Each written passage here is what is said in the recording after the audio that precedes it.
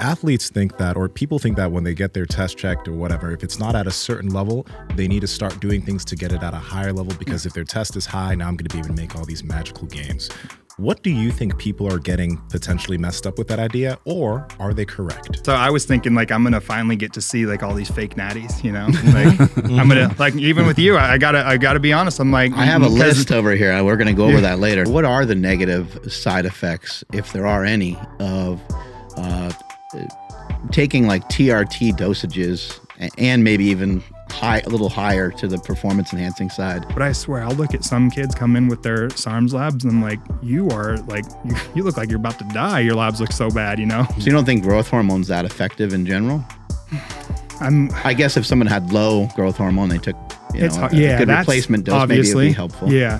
It's hard. But it's kind of like a anti-aging longevity thing people make a huge deal about. Yeah, but I think that is definitely misplaced or misguided in my opinion. Benefits could also be the same, like muscle growth, fat loss, and that sort of thing in women. Yeah, but again, we're doing a replacement, and so we're replacing their dosage too, you know. So in a man, maybe that replacement is only like 100 milligrams. In a female, maybe it's like 5 or 10. And then we utilize kind of some outside the box things in those naturals too. They're looking to get some like a tadalafil, Cialis. Cialis has actually been shown to increase free testosterone, to increase androgen receptors as well. Some people have said to take like 5 milligrams before training. I've never tried it training-wise. It's pretty good. I did it yesterday when we came in here. I took a little, because I had to work out with Smokey. I'm like, I better show up. I better look pumped. I know he's going to take pictures. Wear some gray sweatpants and take some Cialis and get a workout in. Will it mess with the ability of the individual to get hard on their own if they depend too much on Cialis and all this shit to get super hard? No, probably not, because the pathway that it works is kind of interesting. Yeah, is this something that we can take like as like a daily vitamin, like an dose? No, I'm serious, because if I know you're serious. That's actually how we recommend it. Okay, cool. Hey guys, I want to tell you about Marek Health, the premium telehealth clinic owned by Derek from More Plates, More Dates. Now, when some people think about Marek Health, they think it's just another one of those testosterone companies or another one of those blood work companies. But Marek Health is really cool because, yeah, you can get your blood work done, you can get hormone optimization, but you can also get nootropics. You can also get Viagra. You can get literally whatever you need from that clinic, and they make it very, very easy for you. That's why we love Marek. So, Andrew, how can people learn about it? Yes, Marek Health is not just a one-trick pony, but if you did want to get your labs done, we highly recommend the PowerProject panel. That's 28 different labs. That's also going to come with a client care coordinator that's going to give you a lab analysis, and they're going to work with you and help you optimize your body. Again, that's at marekhealth.com/PowerProject. At checkout, enter promo code PowerProject to save $101 off that entire panel. Links to them down in the description, as well as the podcast show notes. And we are now. So what is this Majestic cereal? Malted milk. Okay, no, it's just look up malted milk and just bring it up. It sounds like something like my grandparents would have made. If you want to make any cereal, you've had it. Yeah, it's amazing. So you know what I'm talking about. You just pour the powder in whatever bland ass cereal, and the cereal becomes good. I don't know what the macros were on it, but I just knew that I put it in every fucking cereal I could. You ever have a malted shake? Oh, yeah. I've heard of that. Yeah, they probably use malted milk and malted shakes. Yeah, I love malt. Really good. Like one of the cereals I eat the most is grape nut flakes. Have you ever had grape nuts? It's like super. No, really? Yeah, it's like an old man cereal. It sounds way too healthy. Yeah, like do they actually have grapes in it? No. How about nuts? Neither. Okay. It's just, but they've turned it into a flake, and it has that malt flavor. Wow. And it's delicious. That's got to blow your butthole out pretty good. It does, yeah. It's like pure fiber. Wait, grape nut cereal? Okay, before it's like chewing on a tree. Yeah. Before this shit started, you said you're eating kashi, and now you bring up grape nut cereal. Have you been eating this from a kid? From since you were a kid, or is this more of an adult? I'm a man, so I got to eat old cereal. No, I eat old cereal. I eat bran flakes. And Whoa! But I do have a significant amount of like sugary cereal as well. Not so much anymore, but certainly there was a point in my life where I ate a ton of sugary cereals. Whenever my mom bought that shit, I would just take spoonfuls of sugar, just dump it right on top. I was like, actually, this is perfect now. I was raised like I knew that cornflake thing because I was raised in that church. Okay. And so, as a child, so I was cornflake like, church? Yeah, the Adventist. And so I'm no longer. Nsima was like having second thoughts now. You got to eat these cornflakes. So we ate I had like Weetabix and like these brand. Like I was raised relatively like with food centered, pretty healthy-ish. Okay. Kind of different. Yeah. And we'd go through weird, like all of a sudden my parents would be like, we're vegan now. And I'd have to be vegan for a few months. And then we'd get back to getting some, like I could have chicken or fish again. Your parents were fairly health conscious? Yeah, for the most part. Like that church, the Adventist church, is very like health focused. And so there was always like, we were centered around food a lot. Is it more Christian, Catholic, or is it no, they're Christian. Yeah. I've since grown out of that. Right. The rest of the family pretty health conscious, or mainly just you turning into a meathead over the years? Yeah, just me. Yeah, for sure. Yeah. There's more like of a spiritual thing, and then mine was this, my mom was very health conscious, I think, growing up. Yeah, like when she was pregnant with me, she had, before being pregnant, she had signed up for a marathon, or I think it was a triathlon or something. It was like 8 months into pregnancy with me and was like, fuck it, I'm doing it. Like I signed up for it. So I got that stubbornness and like that. Yeah. Shit. Probably wasn't the best for me. I came out late and almost died and stuff. Well, how'd she do? I don't know. Yeah, that's what matters most, right? I just heard these things through the years, like, yeah, your mom's crazy. Yeah, Quinn was like stuck in there. I don't know what she was doing. She came very late. So it's just sometimes, I guess, just circumstances. Maybe not. Maybe it wasn't the running, or maybe it was. Hard to say. Yeah, I don't know. It's pretty comfortable in there, though. I bet. You know, there are people that apparently remember what it was like to be in the womb. When people say that shit, I'm just like, dude, I don't believe it. I don't believe it either. Yeah. But they claim to. It was probably really dark. Like, exactly, right? Like, you sure you're not just remembering last night when you slept? Yeah, right. Yeah, your eyes aren't open. You're just sleeping. Yeah. Like, Jesus. Did you do a lot of sports as a kid too? I actually didn't. Yeah, I did almost zero. I skateboarded most of my life, like when I was younger. Just didn't have much exposure to it, or didn't want to do it, or little. So kind of played into that whole like crazy Christianity that we were growing up into. We had to go to church on like Saturdays, and it was very regimented, and so we weren't really allowed to do that many competitive sports because a lot of them happened on the weekend. Then I kind of just started rebelling pretty hard and like grew my hair out, dyed it black, and was wearing like skinny jeans and skateboarding. Were you an emo kid?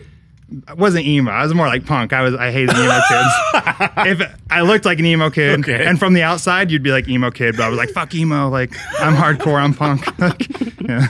Makes a lot of sense. Yeah, but I was an emo kid. Yeah, if you were gonna class them, categorize them, yeah, I fit into that. How'd you get into some lifting weights? How'd you get into that? Yeah, so that was lifting weights and everything basically changed the entire trajectory of my life because. Yeah, for a while there, like I was skating, kind of messed around, partying a lot, doing drugs, doing stupid shit. I had to enroll in college. My parents basically at like 18, or whatever, when I graduated in high school, they were like, you got to either enroll in college or get out. Like if you're going to stay here, you got to be doing something. Good for them. So I signed up a lot. I just never went. And then, like my first semester went by and I just failed everything because they don't kick you out of college. Right. In high school, I figured like, well, they're just going to drop me, whatever. And then I get that like, I don't know, report card. Is that what it is still in college? I can't remember, but all zeros, like F's, and I'm like, oh fuck, this isn't good. Like I just wasted their money. And I'm like, this isn't good. And then I just kind of got in trouble with doing something else stupid. And I'm like, I need to change my life. I'm not doing shit. So one day I just literally cut off all my hair. I got this tattoo. It says, basically with it or on it. It was what the Spartans used to say, like when they go to war, like give it this your all or die trying, because they would go out with their shield, and then it was like come back with your shield or dead on your shield, and I was just like getting really into the Spartans. I'm like, these are men. Like what I'm doing is just dicking around. Like these were badass dudes. They were defending like their countrymen and everything. I think they would fuck each other though too. So be careful how deep you get into being a Spartan. I think now they did we're going. That. Let's go. They would just penetrate the thighs. So it was thigh wars. Yeah, dude, you're absolutely right though. I think they did because they were like, if you love the dude next to you, you're gonna fight so much harder. If you this isn't the month for this type of conversation. You've already gotten enough backlash, and now you're wearing a pink shirt. I know. Well, it's an appropriate time for me to bring it up. Smokey and I went down this road, being part of Team Super Training. It was important. Yeah.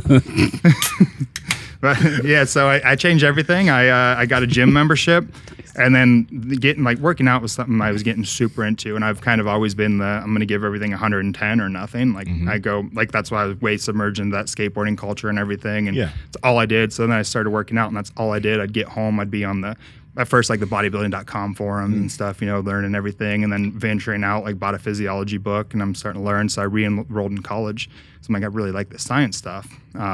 Started taking science courses, became a personal trainer. I think I need a little bit more. This isn't it's not fulfilling enough, but I really have a passion for this stuff. So then I just continued it in college. I transferred out of community college, went to a university. At that point, I was kind of thinking like I want to do something in medicine.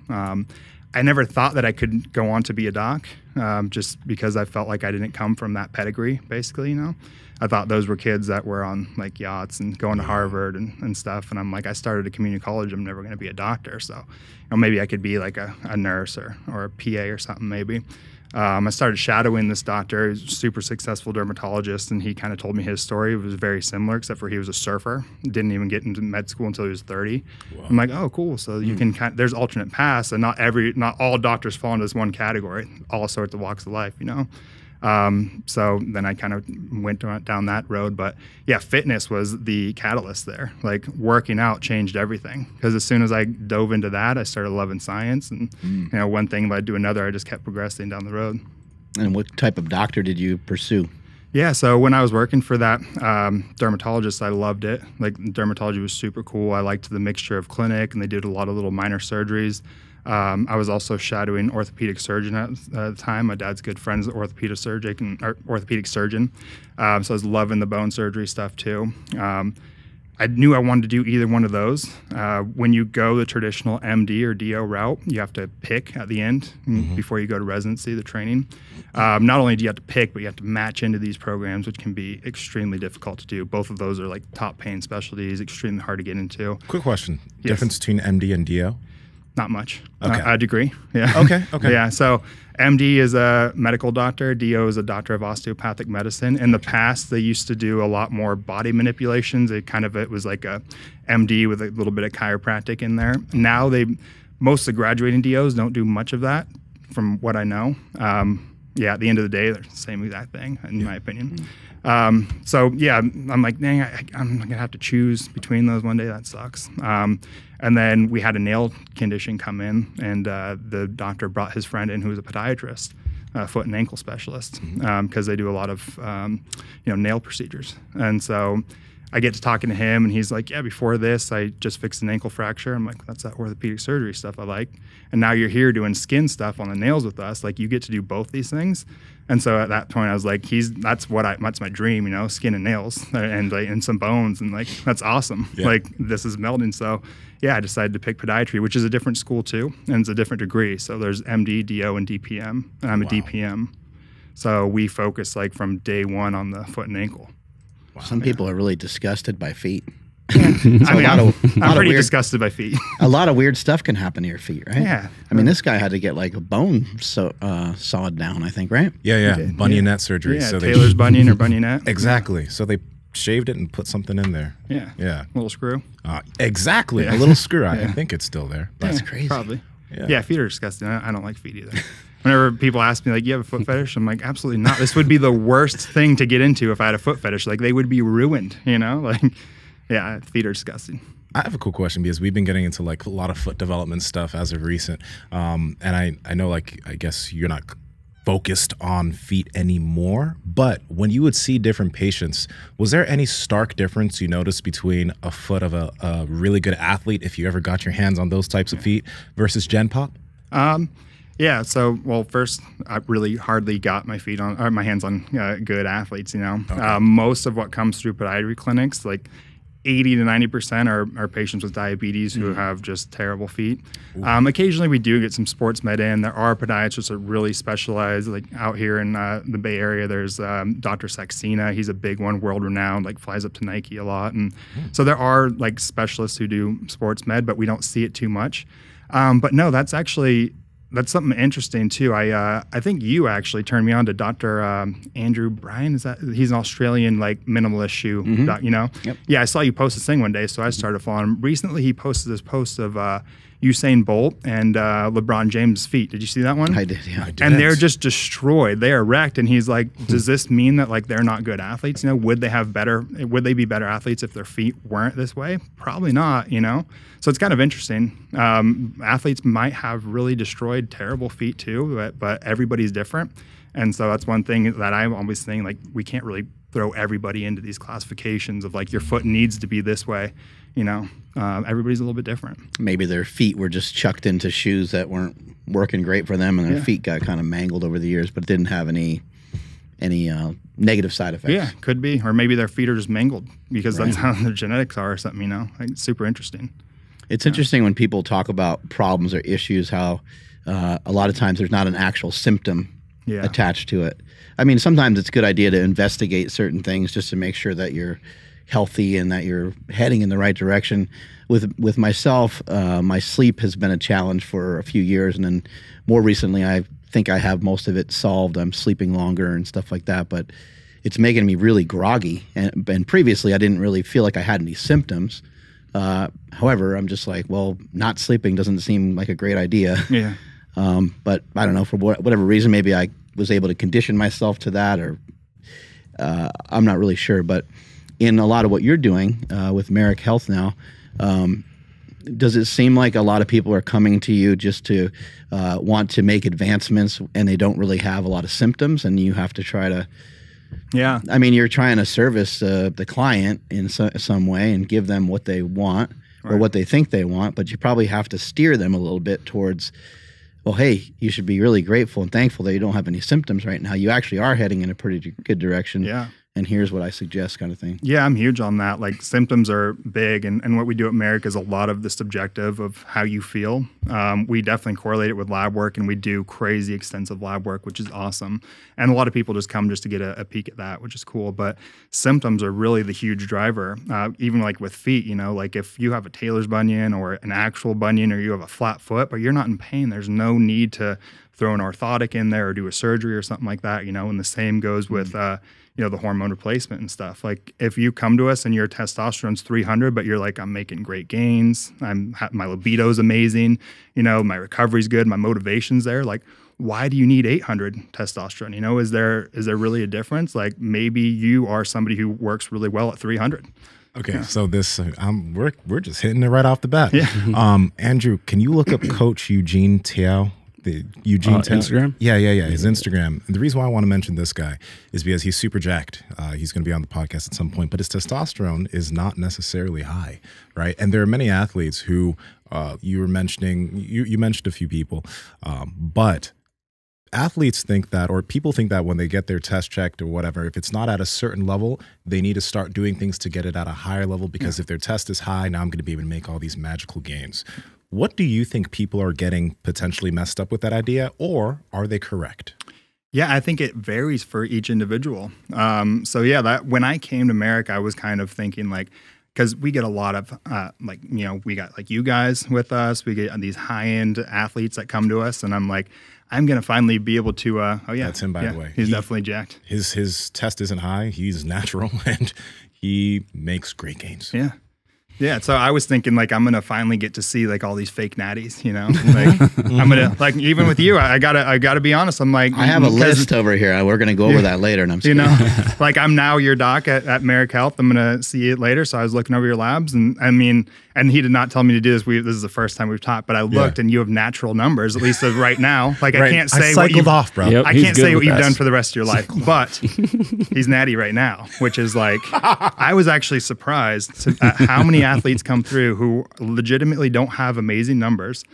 And so I think that sometimes people are misguided just by the number of testosterone. Like, you don't need to have a 1500 testosterone to have amazing gains. Everybody's physiology is a little bit different. So there's a lot going on. There's the androgen receptor could be an argument, like how many androgen receptors do you have? What's the density? What's the quality of them? It's been theorized that some of these super responders, like, you know, the bodybuilders, the ones that step on the Olympia stage, like, it's been theorized potentially they have more density of these androgen receptors.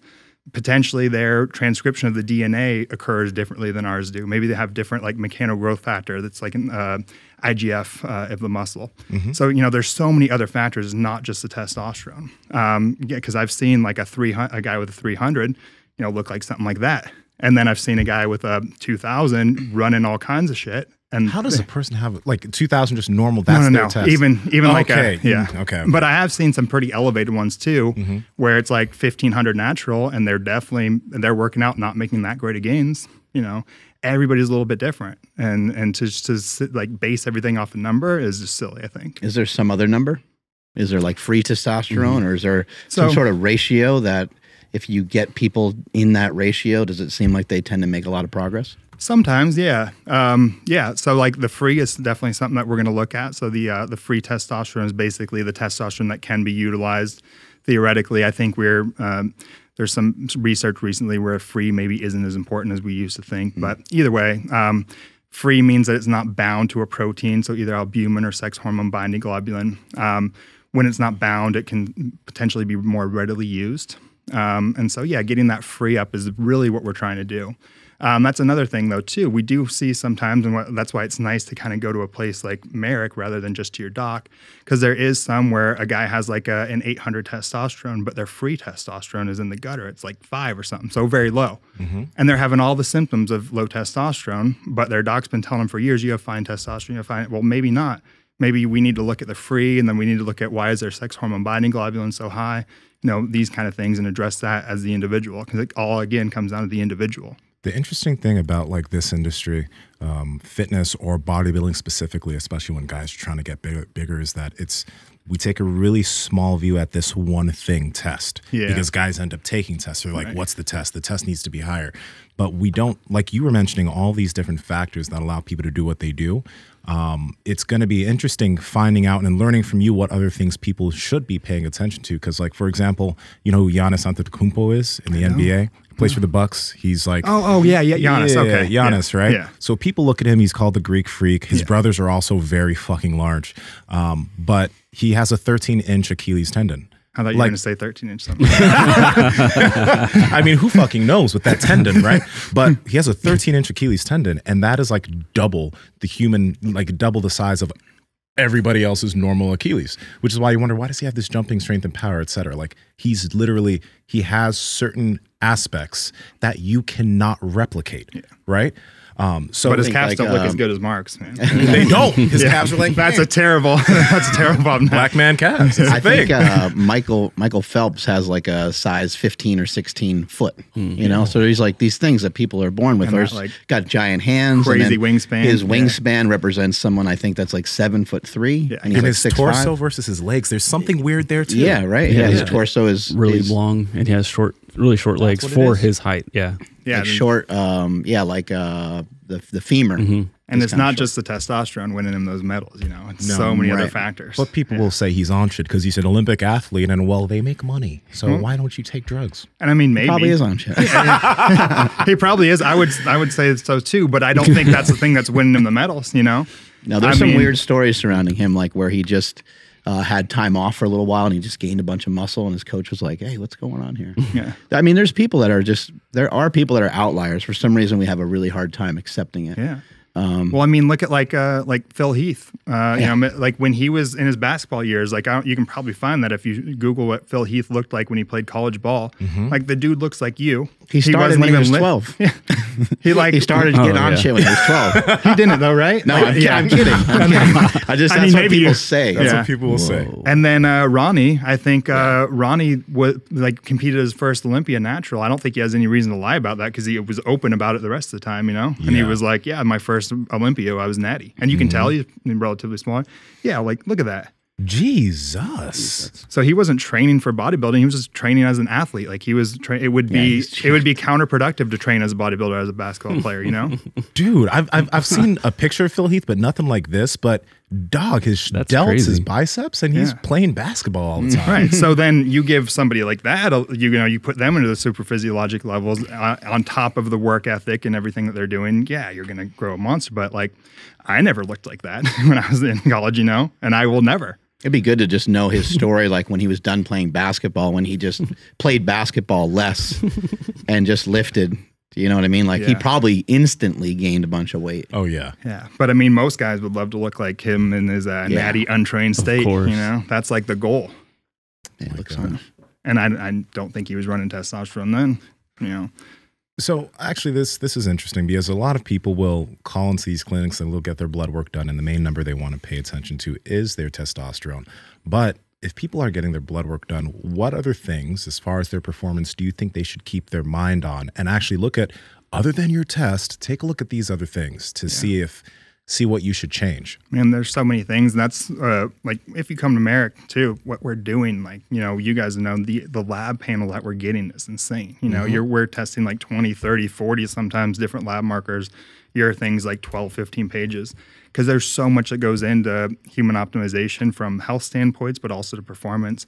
So things like performance, like we were talking about before, prolactin's like one that I never thought about, really. And I was telling you guys, I was kind of uninterested in sex for a while. And, I'm here sitting thinking that I'm just, aging, I'm getting older, I'm getting more mature. Like, I care more about work than, my beautiful fiance is next to me, but yeah, it's cool. And then I get my labs tested.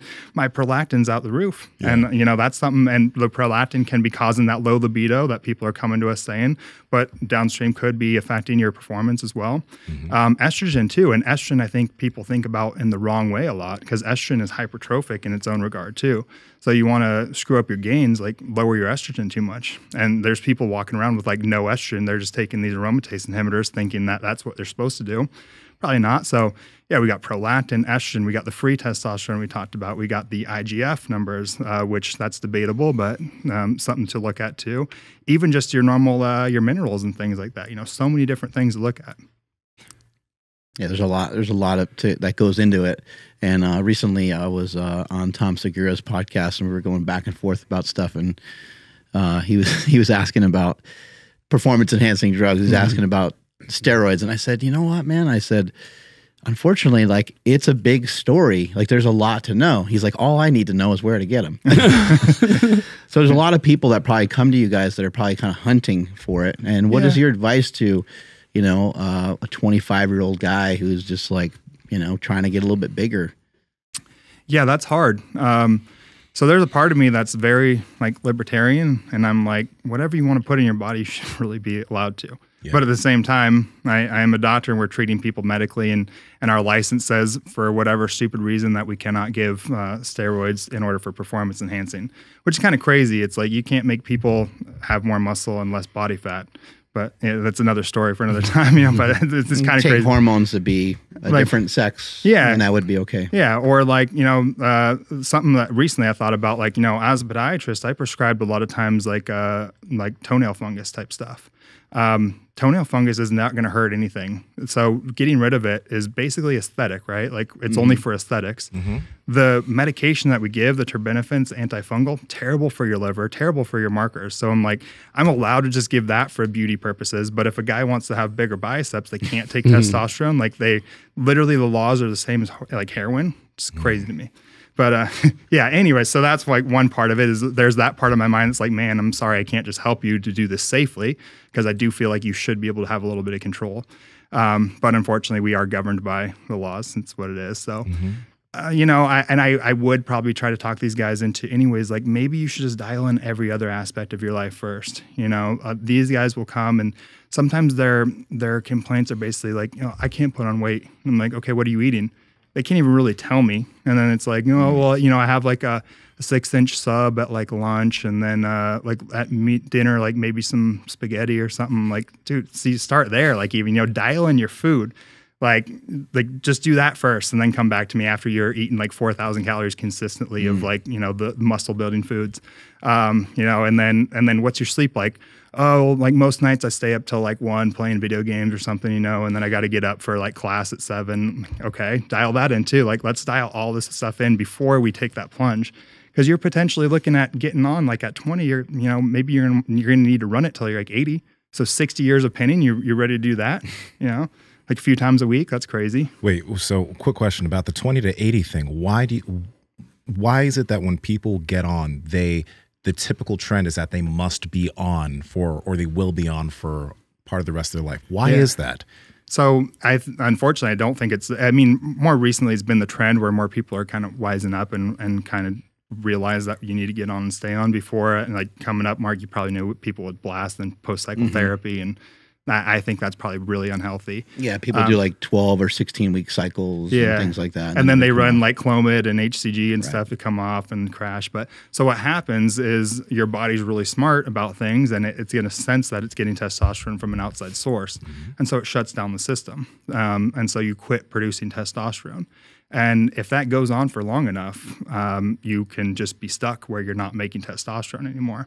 Also, having high levels of androgens and things have been shown to be toxic to the testes, actually. So the Leydig cells that produce testosterone, if you're on too high of androgens for too long, you may damage them and make it so they're no longer producing testosterone. So when you get off, you're down to the levels of a female. And so that's why we say if you get on, you're probably going to need to stay on.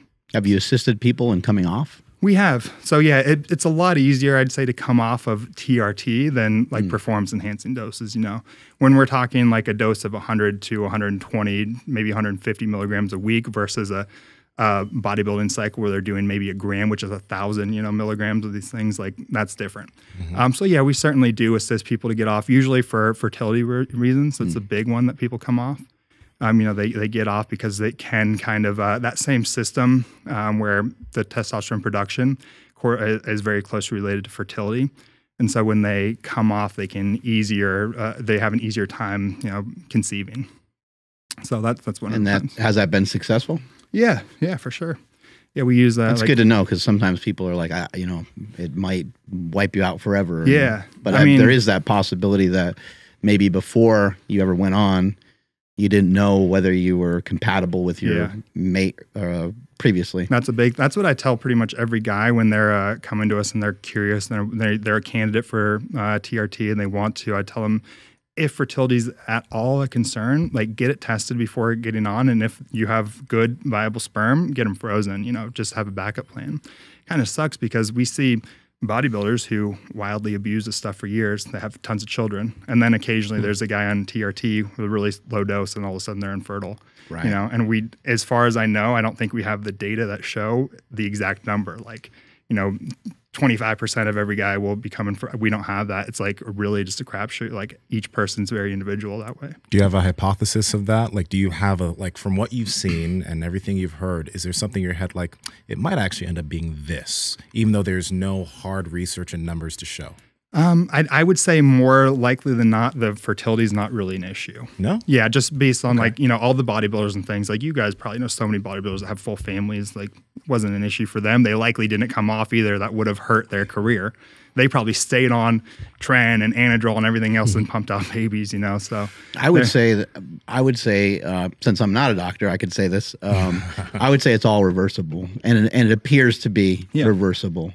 However, you could do so much damage, right? True. And there's individual people that might have pre-existing conditions that lead them to causing more permanent damage. Certainly, yeah. I would agree with that. Our guy, what's the gorilla chemist's name?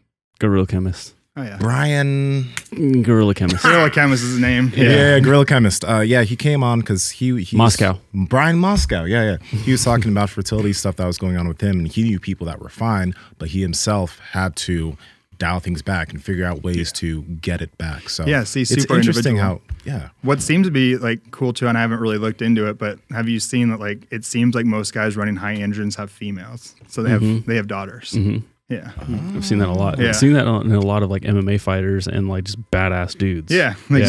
So you think that's more than a statistic? That it's I don't know. It's something that's anecdote, I think, within our community now. I don't know if anyone's ever looked into it. But it seems to be true. All these pros and stuff are pumping out daughters. Yeah, and Navy SEALs and dudes at that crazy top level, they're having a lot of females. It's pretty interesting. But what about birth defects? When being on gear, I've heard a lot of dudes say they want to come off because they want to make sure that they have a healthy baby. Me being one of those dudes, but is there any statistics or anything that shows that if you're on a bunch of shit, this could happen if you have a offspring? Yeah, what's hard with that too is we don't really have a lot of good research on this because just like TRT in and of itself is relatively new, we also can't do good studies of people running. We can't ethically load people up with tons of steroids and things to see. One could kind of hypothesize that you're probably going to run into potentially some issues, at least change. I think Dr. Huberman, Andrew Huberman, you guys have had on, I think he did some research himself on testosterone and its differentiations and things that it has on the embryo and the fetus and everything in the womb. It's pretty interesting. So hormones play a big role in development while they're in the womb, so I would suspect there's probably something. And then when you're using like underground labs and things, you're exposing them to like the heavy metals that they're getting, the terrible, all the things that they're making the drug with, you know. So that can probably be an issue too. Walk our audience through a little bit of what it would be like to be somebody that purchases a service of Marek Health. I'm in my 40s, maybe getting closer to 50. Work is stressful. Just life is kind of stressful. It's kicking my ass. I'm 30, 40 pounds overweight. Used to play sports. Don't do much anymore. Not as physical. I go to you guys because I'm like, man, there's just something wrong. Like, I don't feel like I have anything inside anymore. I'm not sleeping well. I feel a little bit like a mess, and I need to figure this shit out. So I come to you, and where do we start? Like, how much blood work do we need to do? And like, what does this process look like over the next couple of weeks or months? Take some Tren. Yeah, so... and then you just hang up the phone. What the fuck was that? Tren, bro. I just log on, do some Tren. This place is awesome. I do think sometimes people think that's what they're getting. Is I think some of the other TRT clinics have set that precedent, unfortunately. So I don't even like to call us a TRT clinic. We are a human optimization, not even a clinic. We're just a human optimization like program or platform or service, you know? So yeah, to kind of answer that, what would happen is basically, you get, first and foremost, if you wanted, you could just take control of your health and order your own labs if you knew what to look for, which is pretty cool, I think. That's something that even today I was watching Peter Attia. I'm not sure if you're familiar with him. Absolutely. Yeah. Super interesting guy. He did a video on lipoprotein (a), which is a cholesterol marker. Somebody commented and they're like, I can't get my doctor to order this. And then I commented like, go to Marek Health, dude. Like, you can order whatever you want, you know? But that could be the first step. You could just order labs and take a peek yourself. I've had friends who've had trouble getting certain things ordered, in the past. Yeah, it sucks. So we give you that power if you want. If you have a distrust in healthcare professionals or something, which is common these days, and I understand why, then maybe if you want, just take it into your own hands and look at it. But the kind of more traditional route is we would set you up with what's called a patient care coordinator. They're basically, I like to consider them like your concierge, where they are your go-to for all things your optimization. So they're going to help you to order the appropriate labs. That may be like you have a lab panel with us that kind of has things that you think will be geared to your listeners. So they can set you up with a lab panel that they think are going to help to look into your symptoms and things. After that, they'll get them back, and the patient care coordinator will do a really thorough kind of review of the labs with you. If there's things on there that they can recommend, like, hey, it looks like you're a little B vitamin deficient. Let's get you set on some B vitamin. They can give you those recommendations. They can give you they'll help a lot with lifestyle stuff. Sometimes it's just supplements, even. Yeah, like over the counter supplements, right? Yeah, a lot of times it can be. It can even just be lifestyle things. Like, hey, you said on your intake you're only sleeping 4 hours a night. You know, let's try to fix that. We get that going. Or, you know, you haven't been eating quite right. Let's set you up with the right kind of a diet. So that's the thing that the patient care coordinator is doing with you. The last step would be if there's anything on there that actually requires medical attention, they'll set you up with a physician that's targeted to kind of your goals. So we have people like myself who, you know, have done like bodybuilding, CrossFit, powerlifting. I'm dabbled in the performance enhancing myself, and so maybe you're somebody who's running steroids already and you want a doctor who understands that to help you with like harm reduction. Maybe you get teamed up with somebody like me. There's other docs who are specialists in That's a good thing to point out. A lot of times if you go to a regular doctor, they're not going to maybe understand that you enjoy taking performance enhancing drugs to be a little bit bigger than the average person. Exactly. It's my hobby. And they might not understand your levels and stuff like that. My hobby to be jacked. That's a huge thing too. Like I feel like a lot of times people are afraid to bring that stuff up. They feel like they're going to get judged. Like, come to us, please. Like, I might not be able to give you Tren, but I know what Tren is. Does your primary care? Probably not. It's not approved for human use. They probably have never even heard the word Tren, you know? So like, I can help you to set up these risk mitigation strategies and stuff that can help. Like, I can't condone it. I'll tell you shouldn't be doing this, but if you are, let's do all these other things too. Let me give you the like ancillaries to help your health, you know? So that's one thing that we can get. But with your guy, still going back to him, if then he progresses to the doc, then we take a look at different things. And it may not always be testosterone. With your guy, maybe that you're theoretical there. Maybe he has a pretty decent testosterone, but we notice that his A1C is in diabetic territory. His fasting insulin's super high. He's insulin resistant. That's where all of symptoms are coming from. Then we can address that. So we address that with various lifestyle intervention. First and foremost, we recommend different training protocols and diets and things. And then if we need to progress to pharmaceuticals, we will. But I would say that on the list of what we do, the pharmaceuticals is very small. It's all of that the stuff that patient care coordinators talk to you about, all that lifestyle stuff. We even recommend readings to patients, like actual books to read and things. Like we are very holistic in it. The medication, like I kind of alluded to earlier, if you want to just come for the drugs, like we're probably not the clinic for you. We're definitely all about optimization. A lot of guys come through here and don't even get things. And, sometimes that'll piss the kid off. They're like, I paid all this money and I only got recommended to take supplements. And sorry, man, we care about your health. There's other places, there's underground labs that'll hook you right up. And unfortunately now there's TRT clinics where you can get that stuff, but that's not us, And I'm happy you clarified a lot of that, because when a lot of people think about Marek Health, they think it's a TRT clinic. They think I'm going to come to Marek and I'm going to get some tests and some drugs. And you guys, first off, in terms of medications, you guys have a ton of different medications for different things. Yeah. Right? Yeah. I always say, we are not a TRT clinic. We look at hormones. We look at testosterone, free testosterone. That's one test out of the 35 I mentioned earlier. That's a very small amount of, what we do. We take a look at your entire body. So yeah, we're going to talk to you about your insulin sensitivity, your lipids, your cardiac health, your metabolic health. We're going to talk about all of that. So don't expect to come and only focus on your testosterone, because we're definitely going to be focused on your entire health. Just in my own experience, this makes conversations in the household a lot easier. Does it? When you're like, hey, I got to go meet up with Greg in the fucking parking lot to get score a bunch of test and trend.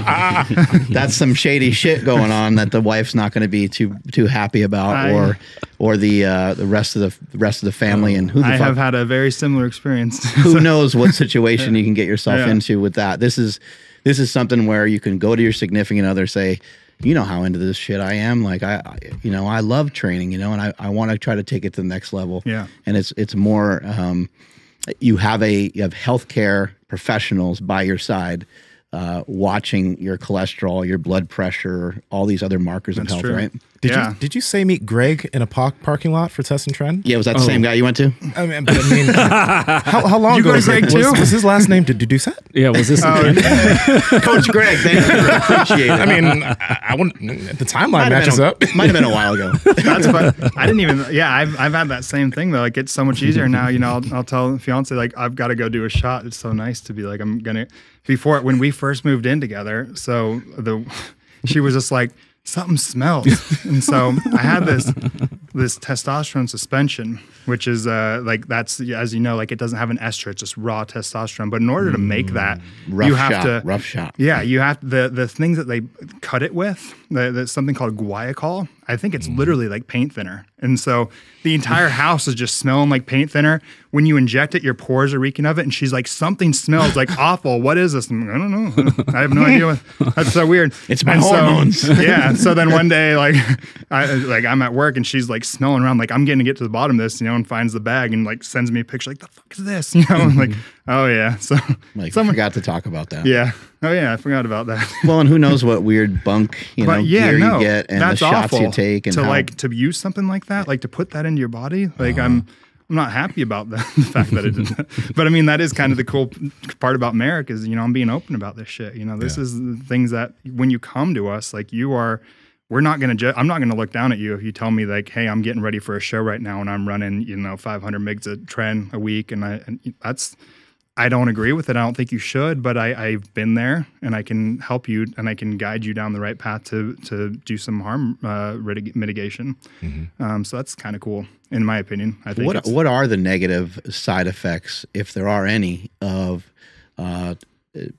taking TRT dosages and maybe even a little higher to the performance enhancing side? that you've seen, does it automatically cause elevations in like our blood lipids and blood pressure and things like that? So actually just a few days ago, a pretty landmark study came out. It was a really big meta-analysis that showed that taking testosterone wasn't linked, at least in the short and midterm time ranges, linked to increase in cardiovascular disease, which is huge for like TRT. Because before it's always kind of been, a lot of people have just kind of been talking out their ass and said like, even being on TRT is going to negatively impact your cardiovascular health. Was this kind of specific to like just testosterone? Yeah, I believe so. Yeah, just that's actual important TRT. to note, because Definitely. Sometimes people are taking a bunch of other things, right? And makes it hard. In my opinion, that's not true. Like TRT or HRT. When I think testosterone replacement therapy, I'm replacing testosterone. That's not throwing in oxandrolone and androlone and everything else. Like we don't make those, So yeah, the kind of things with TRT that we see is we can potentially see that there is an increase in LDL cholesterol, a decrease in HDL cholesterol, and the LDL is the quote unquote bad, but I don't want to say that because I don't think that people should say it. It's cholesterol. It can do things. And then the HDL is the quote unquote good, which is highly debatable too. We've in the past we've increased HDL and it hasn't changed any markers for like overall mortality. So that's interesting, is how good really is HDL. But anyways, that'll lower. And then we do usually see some increase in your blood thickness. So like the amount of red blood cells or the hematocrit and hemoglobin, which to an extent can be a good thing because that's where it's going to help with performance. It's when it gets too thick that we're basically setting you up to have elevated risk for things like clot and stuff like that. So we try to prevent. But when you're running a TRT dose, like that replacement dose, you usually don't see things get too crazy. When we see it is when we push too far into that super physiologic. And then I would argue too that I think that we can definitely push it a little bit. So on the lab like thing that you get from LabCorp or Quest or something, it probably has like a 900 total. But we definitely see natural athletes and teenagers and things that run up to like 1,200, 1,300, 1,500 sometimes. So I don't think there's probably that many deleterious effects to having something like a 1,300 testosterone. That's a lot different than a 2,000, of course. I think we're probably going to run into some negative effects then. But just being able to push it a little bit to give somebody a little bit of extra edge, and whether it be career or their fitness or whatever else, probably isn't that bad. But I think that you should definitely be under the watchful eye of a trained physician or something, or a PA&P, a trained medical professional, and kind of be checking those markers. Otherwise, you're blind. Like me, like I didn't know about the prolactin. I would have never known if I didn't get my labs drawn. There was actually something going on there. I have a question about that, and this is from my uneducated view of hormones. You mentioned how there are teenagers that have like 1,200, 1,500, whatever natural test, and it makes me wonder if a person wants to come in and they go up to those levels with all the different factors that are involved in testosterone and gaining muscle and all of this stuff. Would it not be far-fetched if somebody is not set up to have that much test coursing through their body? If like maybe this teenager, because that's what they're able to produce, they work well producing that. Maybe what I'm saying is stupid, but should some people maybe not have it that high? Are there problems with certain people not having it that high? I think that's a fair argument to make, especially like I said before, sometimes I've seen really awesome athletes come in with like a 400 testosterone, which most guys would probably consider low. But I'm like, this guy he's jacked. He looks amazing. Like maybe he has there's other things going on, the androgen receptors, the transcription, like I talked about, so many other things going on. Maybe they don't need that much. And then maybe there's an argument to be made that they will they can ramp up the negative side effects too, if they run those numbers too high. Maybe they don't require that, and so it just becomes more of like deleterious than actual beneficial. So to add on to that, and this is another question, that because I know athletes that have low testosterone, but they're elite athletes, and the way they go about life, they're not like, 400 test, I'm tired all the time. They're vibrant individuals. So for them, and this is again a hypothetical, I don't know if there's even an answer to this, is getting them to 800 and 900, will that be, people think that if I'm at 400 and then I'm at 900, I'm automatically going to be a higher performing athlete. Is that something that's like just true? Like if you have higher test, you will perform better and life will be better? So I think that if it's natural testosterone, like a natural 400 versus a natural 800, probably not much difference. I would argue, though, probably that you get some benefit if you are an enhanced like 800, because the difference there is that we are keeping a steady level of 800 at all times. And so a natural person may go down to like 400 and they'll peak up to 800 and they'll have these peaks and valleys. And so I do think that the person on TRT is going to have a bit more edge. Like a TRT 800 has a bit more edge on a natural 800, just due to that. Okay. But at the same time, like how much? Probably pretty negligible. And I think, like you talked about the athlete, all the other stuff they're doing in their life is the huge driving factor.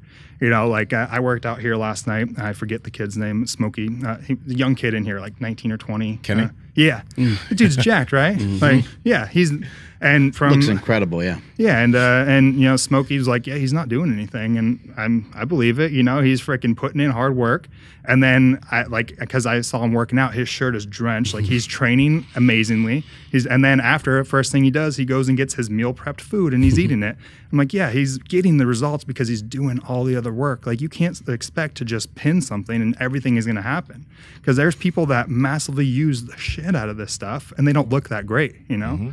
Like when you look at the pros and the elite level powerlifters, the elite bodybuilders, like everything else is dialed in. You know, like I went through a stint where I tried some bodybuilding for like a year. I've never been so miserable. It was so hard to get down that food, just the food alone, you know, like I was getting to the point where I was eating whatever sugary cereal I could get my hands on just to get those calories. And it tasted disgusting to me. Like I was eating boxes of mac and cheese and a pound of meat, like doing everything that I could to get the calories in, and it wasn't fun. Like it's awful. And they're doing that, but they're eating fish and like chicken and rice, fish and rice, beef and rice every day, day in and day out. You know, like it's hard. And I mean, you know, you were at that level. Like it was all that. Like I don't think the drugs got you to where you were. It was everything else that you did. That was the cherry on top. You know, that was the supplement. But like it didn't replace all the hard work you put in. It may have. I took a lot of shit. Yeah. I want to go back to you talking about like the health side of things and taking a TRT dose and maybe even slightly a little bit higher. I think that maybe there's some people out there that are under the impression that steroids are going to add like 20 to 30 pounds to their frame. And sometimes it can. If somebody's really getting after it, if somebody's really training really hard, they got all their meals intact, it might yield that much weight gain, depending on how much the person weighs, because it's probably going to represent an overall percentage of your body weight that you're going to be able to gain. In my own experience, you know, I recall gaining probably about 15 pounds fairly quickly. I mean, in comparison to like the years it takes to put on 15 pounds of muscle. When you first start training, maybe you could say it might only took you a year or 2 years to gain 15. But once that year of hard work's already those put newbie in, gains. Yeah, you don't get that. You don't get a second or third burst of that unless you take something. But I like to point this out because it's not going to turn you into being so much bigger to the point where you're going to have a lot of health concerns. Yeah. Now, again, if you go off the rails and you take your own dosages and you start taking a lot of stuff and you start to bring in other factors, then your blood pressure is going to go through the roof. Then your red blood cell count is going to be high. Now you have high blood pressure. Your resting heart rate's probably not good. It's probably jacked. So your heart rate's going pretty fast all the time.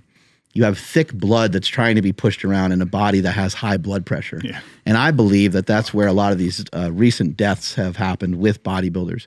It's not necessarily just the stuff that they're taking, but it's the fact that the combination of all the things that they took made them so large. And then also they're taking clenbuterol and things like that that kind of speed up your heart rate, pre-workout type stuff, caffeine and all these other things.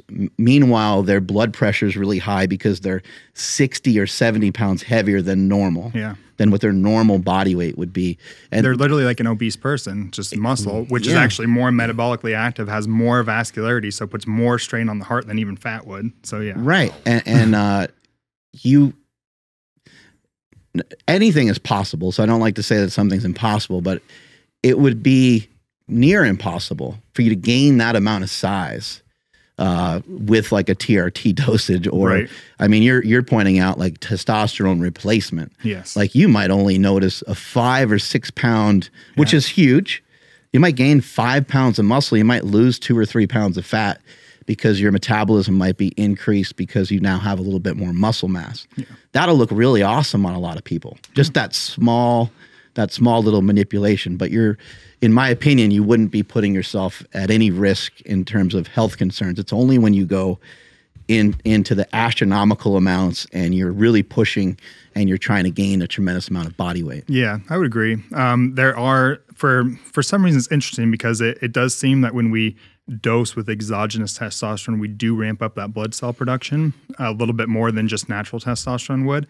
And I don't know if that's really ever been studied as to why. I know that it does promote the erythropoiesis. It's a hard word to say. The creation of new red blood cells. EPO. Yeah. Right. So it ramps that up a bit, but why it does more than like endogenous or our natural testosterone is interesting. I don't know why the difference is, but it does seem to. So you can run into that. But like that study showed, it likely isn't going to increase cardiovascular disease. You know, You're right. It's everything else. It's the massive, like they're pushing down on that hammer as far as how many androgens they're running and all the other compounds. So their body's under this massive amount of oxidative stress. The workouts too, like training the way that a lot of these guys do isn't really the healthiest. You know, either like getting under like what you did probably really wasn't that healthy for you. Might not have been a good idea. Yeah. When you're looking at longevity, now, Right. did you have fun and stuff? Yeah, that's a different story. But yeah, that's probably not great. And then just walking around with all that mass and everything too. Yeah. And then a lot of times, unfortunately, like big in the 90s and things, you know, guys got really hooked onto other drugs and things. You know, they were doing all the opiates and stuff just to be able to get through the training. So there were so many other confounding factors. But yeah, the TRT, it literally is a replacement. You know, I explain it as like vitamin D is a hormone too. When you have low vitamin D, we replace that and get that back to normal. And that's basically what we're doing with testosterone. We're not trying to tip the scales into the growth phase, really. We're just trying to replace it so that you get some of the benefits from it. And some of that is cardiovascular protection, actually, because it's great for the heart and stuff. Like having too low of testosterone is just as bad as having too high of testosterone. So they kind of have that nice little window where things are optimized, and that's what we're aiming for.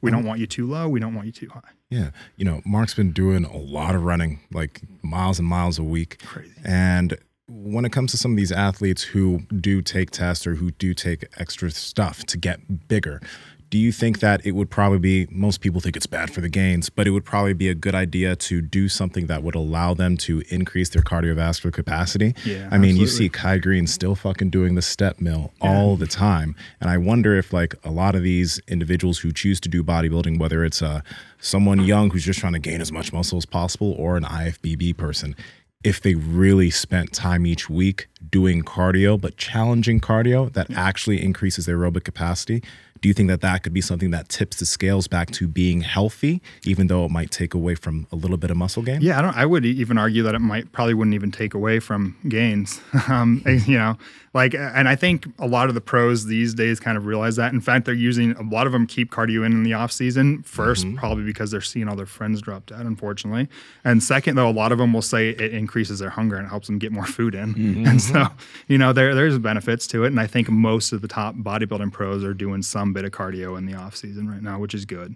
Maybe some nutrient partitioning, like the nutrients going to the right places rather than like just being stored as body fat. Exactly. Or something like that. Yeah. And then, but there's so many other things that have just recently started to be talked about. Like before, it was people didn't even think about blood pressure medications or diabetes medications and things other than the insulin, like post-workout.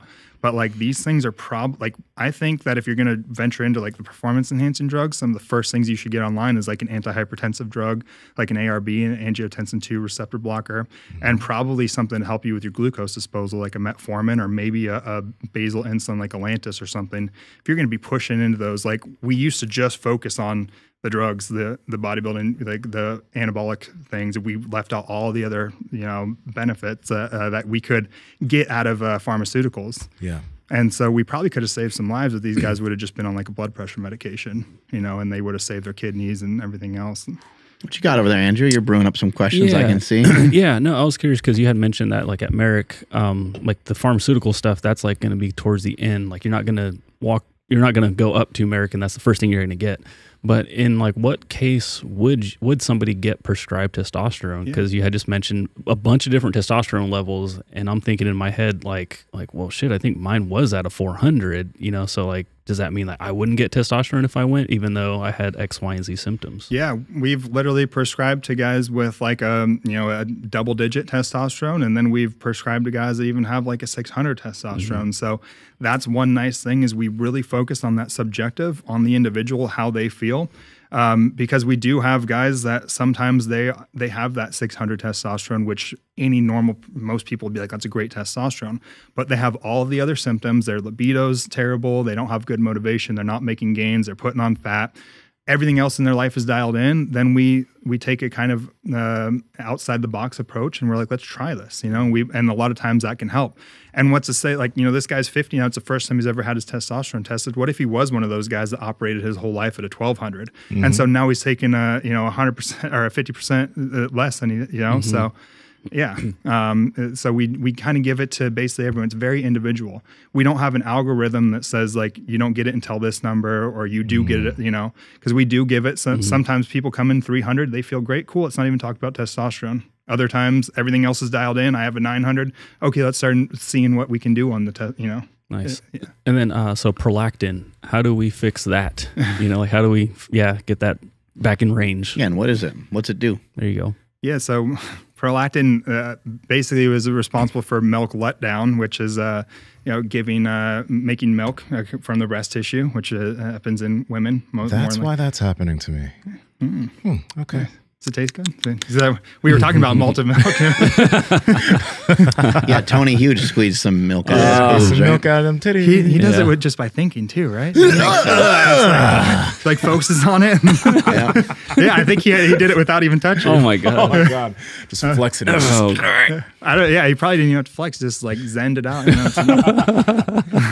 So yeah, that's one of the things. And more though, so in men, it's actually kind of the thing that stops us from, like, after an orgasm, we have this massive rush of dopamine and things. Something needs to calm that down because we can't just be in a perpetual state of orgasm. Why not?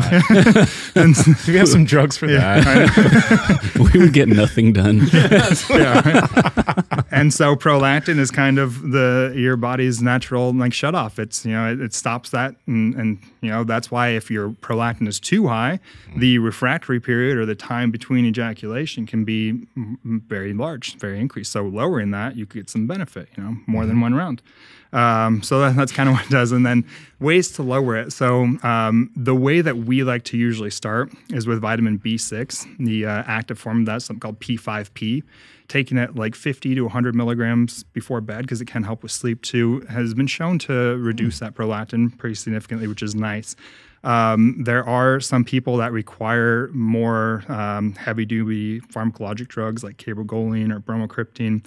These can be they have a host of bad side effects. So that's one thing I don't recommend guys just jumping on, which is pretty common in the bodybuilding world. You get on tren or something, you get a little sore nipples. People are just popping caber, which is crazy because that has I think it's like a 300 milligrams lifetime exposure before you run into cardiotoxicity, which is a very small amount. Wow.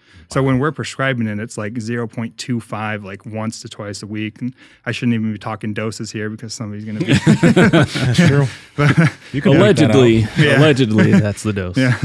Well, I mean, at least it's much safer. But then, I remember reading on the bodybuilding.com forums, pop a gram every other day or something. It's like, oh my God. Dudes just love saying pop a gram. Yeah. That's just baseline now. Yeah. But there are some agents that we may need to deploy if you have, some people have what's basically a small tumor on the pituitary that's causing excess secretion of this. Wow. It's actually pretty common. We diagnose it pretty often, which is not interesting because we'll see guys coming in with all the signs of having low T, like their libido's down and, they're feeling like crap and all this. And their doctors tested their testosterone. It's fine. They come to us. We look at prolactin for the first time, massively elevated. We tell them to go get an MRI and they have this small tumor on the pituitary. And that's cool because somebody finally diagnosed it. A lot of times the doctors out, your primary care and things aren't thinking about stuff like this, unfortunately. Yeah. On the prolactin side, I was wondering, what are the lifestyle things that people do that could be causing elevated prolactin? I've heard that kratom does that, and that's what I saw in my last test with Marek. But do things like weed or are there things like habits that people have? Kratom and marijuana. Kratom and marijuana. Yeah. Okay. So maybe watching too much porn, you know? Okay. Constantly. Well, I guess it doesn't even need to be porn, but constantly, you know, doing things to yourself. not all day long. That actually, that's like something that I've thought about too. Like sometimes I'm like, with somebody has a high one, and I'm like, you use kratom? No. Marijuana? No. Like, did you rub one out before you got these labs? Like, I don't ever say it, but I'm like, maybe that's what it was. We'll check next time and see if it's still elevated. But it's possible. And theoretically, right? Yeah. PowerProject family, how's it going now? We've partnered with Bubs Naturals, and they're an amazing brand. They have this just wonderful MCT oil powder that I put in my coffee in the morning, and they have this collagen protein. Most people don't get the amount of collagen that they need in. All mix well in anything, coffee, water, whatever. It's also Whole30 approved. But the thing I want to talk to you guys about real quick are these apple cider vinegar gummies. Now, if you go on Google and you type in apple cider vinegar, there's tons of benefits. Immune support, metabolism, digestion can, oof. But one thing you'll also come across is apple cider vinegar tastes like shit.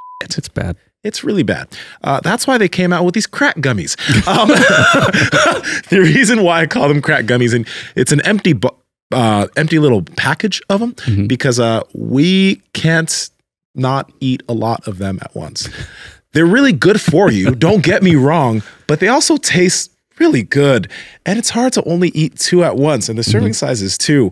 So you guys should get this. You should only have 2. Good luck. Good luck. But the benefits of apple cider vinegar actually from these gummies, I noticed that honestly, it's helped my digestion a lot. So a ton. Yeah. Yeah, it definitely has helped me, hit the bathroom a lot more consistently.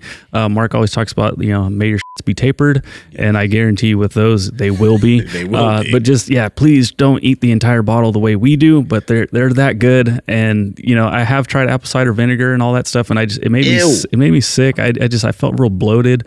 And I couldn't be consistent with it. With this, it's very easy to stay consistent. We're too consistent. A little bit too consistent, yeah. But head over to bubsnaturals.com and make sure you guys enter promo code PowerProject to save 20% off your entire order. Again, bubsnaturals.com, promo code PowerProject to save 20% off. Links to them down in the description, as well as the podcast show notes. What about what hormones should we be paying attention to if our goal is fat loss? Like, what should we keep in check?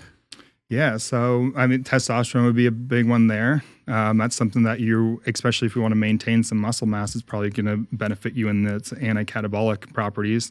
Definitely, we should be looking at things like your insulin sensitivity. So we check your fasting insulin, which is something that a lot of doctors don't do too, which is interesting to see. And we take really aggressive approaches in all these. I think the marker goes up to like 25 or something on insulin. We like to see that number below 5. So like we want you to be very insulin sensitive. So that's something to look at. Your hemoglobin A1C, which is a measure of basically how much blood glucose has been in your system for the past 3 months, basically kind of makes a stain on the red blood cells, so we can get a view of how elevated your sugars have been. So that's one of them. Those are the big ones, and just see if you're metabolically healthy, Got it. And then before we got on air, you guys were talking about like a fat loss drug. What was that called? I think we were talking about semaglutide a bit. Which helps with hunger, right? Yeah, so it's interesting. Semaglutide was originally made for diabetes, type 2 diabetes. It works on the pancreas at the level of the beta cells, which secrete the insulin. So we're trying to basically ramp up insulin secretion, and because of what happens a lot of times in these type 2 diabetics is if they've been secreting too much insulin, they become insulin resistant. So the insulin isn't working at the cells. The pancreas works so hard to pump it out that these beta cells basically like die out. They just get overworked. And so the target of the drug was to kind of heal those and promote insulin secretion. But interestingly, they found that a lot of these test subjects, which were obese people with diabetes, were losing a significant amount of weight. And then it was then approved for weight loss as well in that regard. So it basically knocks out your hunger and makes it a lot easier to get into that caloric deficit. I like it a lot. I prefer that for patients because in the past, most of our weight loss medications have been like stimulants. Now they're basically like amphetamines. And then then you're just ramping up their their nervous system, putting them in a crazy sympathetic overdrive, and they're twitching and everything, and that sucks. I would much rather somebody just be able to get into a caloric deficit and do it a lot healthier. And then there's some people too that kind of obsess about that caloric deficit. What's nice about this is it's kind of just in the background. I tell them, don't even think about it. Quit tracking. Just live your life. Eat when you're hungry. When you get that urge, stop when you're full, and that can be really beneficial for people. And that's semaglutide does that? Yeah, semaglutide. There's other ones too. We like semaglutide. That's been shown to be kind of the most superior in those, the GLP-1 agonists, what they are. The semaglutide is the one that we tend to see the best results with. Is there particular side effects that make you nauseous or something like that? Yeah, very nauseous. That's the thing. It's a once weekly injection. That's a great way to not eat. Just feel sick. Yeah, no, that's like, there's other medications too, like melanotan. That one makes you pretty nauseous, and it's been linked to like weight loss. I'm like, is it just because they don't feel good? Right. But yeah, it can make you nauseous. So sometimes we'll give it alongside like Zofran, which is an anti nausea medication. But that's one of the side effects. And then two, if you've had a history of like a thyroid cancer, or it's in your family or something, that's something to look into. I don't think it's actually ever been shown in humans, but in animal models, it has been shown to potentially be linked to a thyroid cancer. And so that's something we need to look into in your history and things and start. So those are the two. Yeah. I wonder, because on the podcast, we talk a lot about just habits needed to be healthy, whether you're trying to lose fat, gain muscle, or just live a healthy lifestyle. Now, with the amount of people that you've seen come to try to get human optimization in any way, you guys do the long questionnaire where you figure out what their lifestyle is like. Do you notice, do a majority of people have like bad lifestyle habits, and they're trying to replace those lifestyle habits with something pharmaceutical? Because I wonder, we use caffeine, and there have been times in the past, years ago, when I just drank a lot of coffee because I wasn't getting enough sleep. And if I just got enough sleep, I wouldn't need to drink as much coffee and everything else would be better. So how often do you see that? Do you think it's a majority, or do you think it's a minority of people? I think in general, it's probably the majority do that. Our client base, though, I actually really like the guy. We're teamed up with people like you and other very like-minded. So the people coming to us are pretty fitness forward and health forward. So we have a pretty cool population we work with, and I love the patients we work with. But more often than not, like outside of Marek that I've seen, people just want the pill and the pharmaceutical to help with everything. That's something that I talk about too, because by training I am like a foot and ankle doc, and I do a lot with that in athletes. But I always tell people I can't just prescribe go barefoot and do all these foot exercises, because people aren't going to do it. That's why we use the crutch of the orthotic and stuff. These are people that I can't even talk into doing a 10-minute walk a day. How am I going to tell them get out the toe spacers and the ball and do 2 hours of warming up your feet every day and exercising and strengthen all these intrinsic muscles? It just doesn't work, because these people don't want to make those lifestyle changes. Yeah. But at Marek, we do see more of the people who are really dialed in and they want an extra, I always say we're that last 5%, they got 95% of it dialed in. We can help. Sometimes we investigate and we find that's sleep. Other times it's medication, but we help with everything in between, Are there any drugs or hormones that can help with people getting better sleep, and there's not a negative side effect to it? That's hard, man. Sleep's the hardest thing for me. I'm I wish, as you know, it's tough. There's so many variables to it. Recently, there's been something called delta sleep-inducing peptide. The research that I've seen isn't too promising on it, and so I don't even usually recommend it. For some people who maybe want to try it, we will facilitate that with them. I personally like melatonin a lot. Everybody knows about melatonin, but I mega dose melatonin in myself for its antioxidant properties. I don't know if you saw Dante Trudell talking about that. Yeah. He's talking about taking 200 milligrams. So I take 40. So yeah, it's served in a 4 milligram thing. And he's people have had it all wrong. You need to take this crazy. Yeah. Well, I think for crazy amount. Sleep, the dose is really small, only up to 3 grams. But if you want it for all the antioxidant properties, and I think he was talking about fat loss potentially too. It's interesting. It has these anti-cancer properties as well. The cool part about melatonin is it's a potent antioxidant, and that each of its metabolites that it's metabolized into is an antioxidant as well. So normally you have like an antioxidant and then it's metabolized into other things, but each one of these metabolites is another antioxidant that can be beneficial. So it has these layers of properties that can help with our, reducing oxidative burden. It seems to work in collaboration with vitamin D or something like that too. Yeah, right. Yeah. Or is it a hormone, melatonin? Well, yep, it is. Okay. Yeah. The thing with melatonin, though, is I don't think it really helps people stay asleep. It's more of it kind of sets the stage to fall asleep. We're naturally producing it when the lights go down. We would have. So it's not something that's keeping you asleep. So that can be an issue. And a lot of people's problem isn't falling asleep, it's staying asleep. The biggest thing for sleep for me is lifestyle, the sleep hygiene we all talk about. We'll be coaching people on get some sunlight first thing in the morning, turn off don't be exposed to blue lights and things before going to bed. The lifestyle surrounding sleep is the biggest. Unfortunately, the infrastructure we all live in is very deleterious to sleep hygiene. I have a question. Use mouth tape? I don't, but I don't think I personally am pretty good on sleep now. I've kind of got it dialed in. Oh, good. Yeah, luckily. I mean, I go to bed at like 8 and wake up at 3. I'm kind of crazy. I got to work out super early. Wow. But yeah, I don't, but I think it could be beneficial. Yeah. When it comes to melatonin, you're mentioning like the infrastructure when it comes to getting ready for sleep is messed up. Like we do live in houses that have all these lights, supermarkets. Do you think, and I'm curious, when you take melatonin, you said it helps you fall asleep.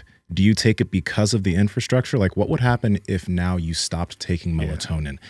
Because I've heard, I could be totally fucking wrong, but when people use melatonin too much, it becomes something that they then become dependent on, like caffeine. You now need coffee. Right. I need fucking coffee every morning. Is melatonin somewhat similar? Yeah, we are replacing a hormone, and so just like we talked about with testosterone, you start taking testosterone from an outside source. The body is very efficient, and it's like we're getting it from somewhere. We don't need to make it. So a very similar thing happens in melatonin. I know Huberman and stuff recommends against melatonin for that reason. I'm not taking it for the sleep though. I am taking it for all the antioxidant properties. And so at this point, I'm basically doing melatonin replacement therapy. I do often think about though, like if shit hits the fan and I have to live off the land, like I'm screwed, man. No testosterone, no melatonin, no caffeine. But in your opinion, the antioxidant benefits of melatonin outweigh you not producing your own melatonin? Because I'm ramping it up to such an extreme. So the small amount that my body would produce, it does have antioxidant properties too, but I'm like pushing that, I'm really hitting hard on that melatonin antioxidant thing more so than my body would produce. Last thing I want to ask on this, do you think there are any long-term ramifications to doing that? I don't know. I don't think we know. We don't know that? Maybe Huberman would be able to school me on that a bit, but because I have heard him talk against melatonin a lot, and he's a much better source for all that neurochemistry than I am. Okay. But I'd be interested to have that conversation. It's weird where our beliefs are, though, because he doesn't agree with that, but then he was talking about stuff that boost your testosterone. Yeah, I know it boosts your natural testosterone, so maybe there's, some different things. But I think he's on TRT himself too. Yeah. So it's interesting kind of where our beliefs lie, right, and the different information that we have. I think sometimes the current information that we have is we're just doing the best we can with it, and it's kind of hard to sift through and I guess find like there's so many things out there. Like what's the most optimal thing, Like I'm kind of in the.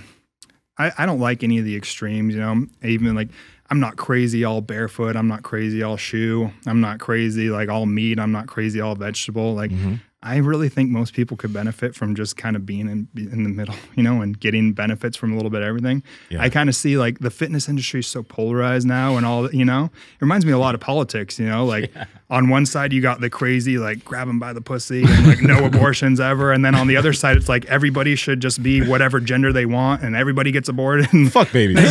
Where most of us are probably right in the middle somewhere, like, and we'd all be a lot better off if we were somewhere in the middle. That's probably how it would be with all the fitness stuff too. Like, should people eat vegetables? Probably. Do they need to eat nothing but vegetables? No. Like, and then could people eat organ meat? Yeah.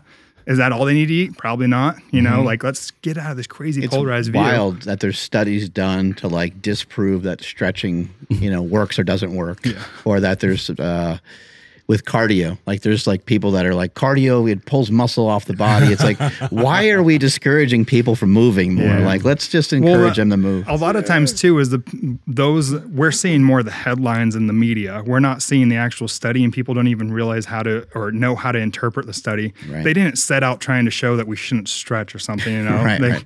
Yeah, and so I think that we just see this headline like, you know, eating organ meat, it's gonna, you know, eating testicles will enhance your testicles. Like, no, You won't know until you try. yeah, I guess so, huh?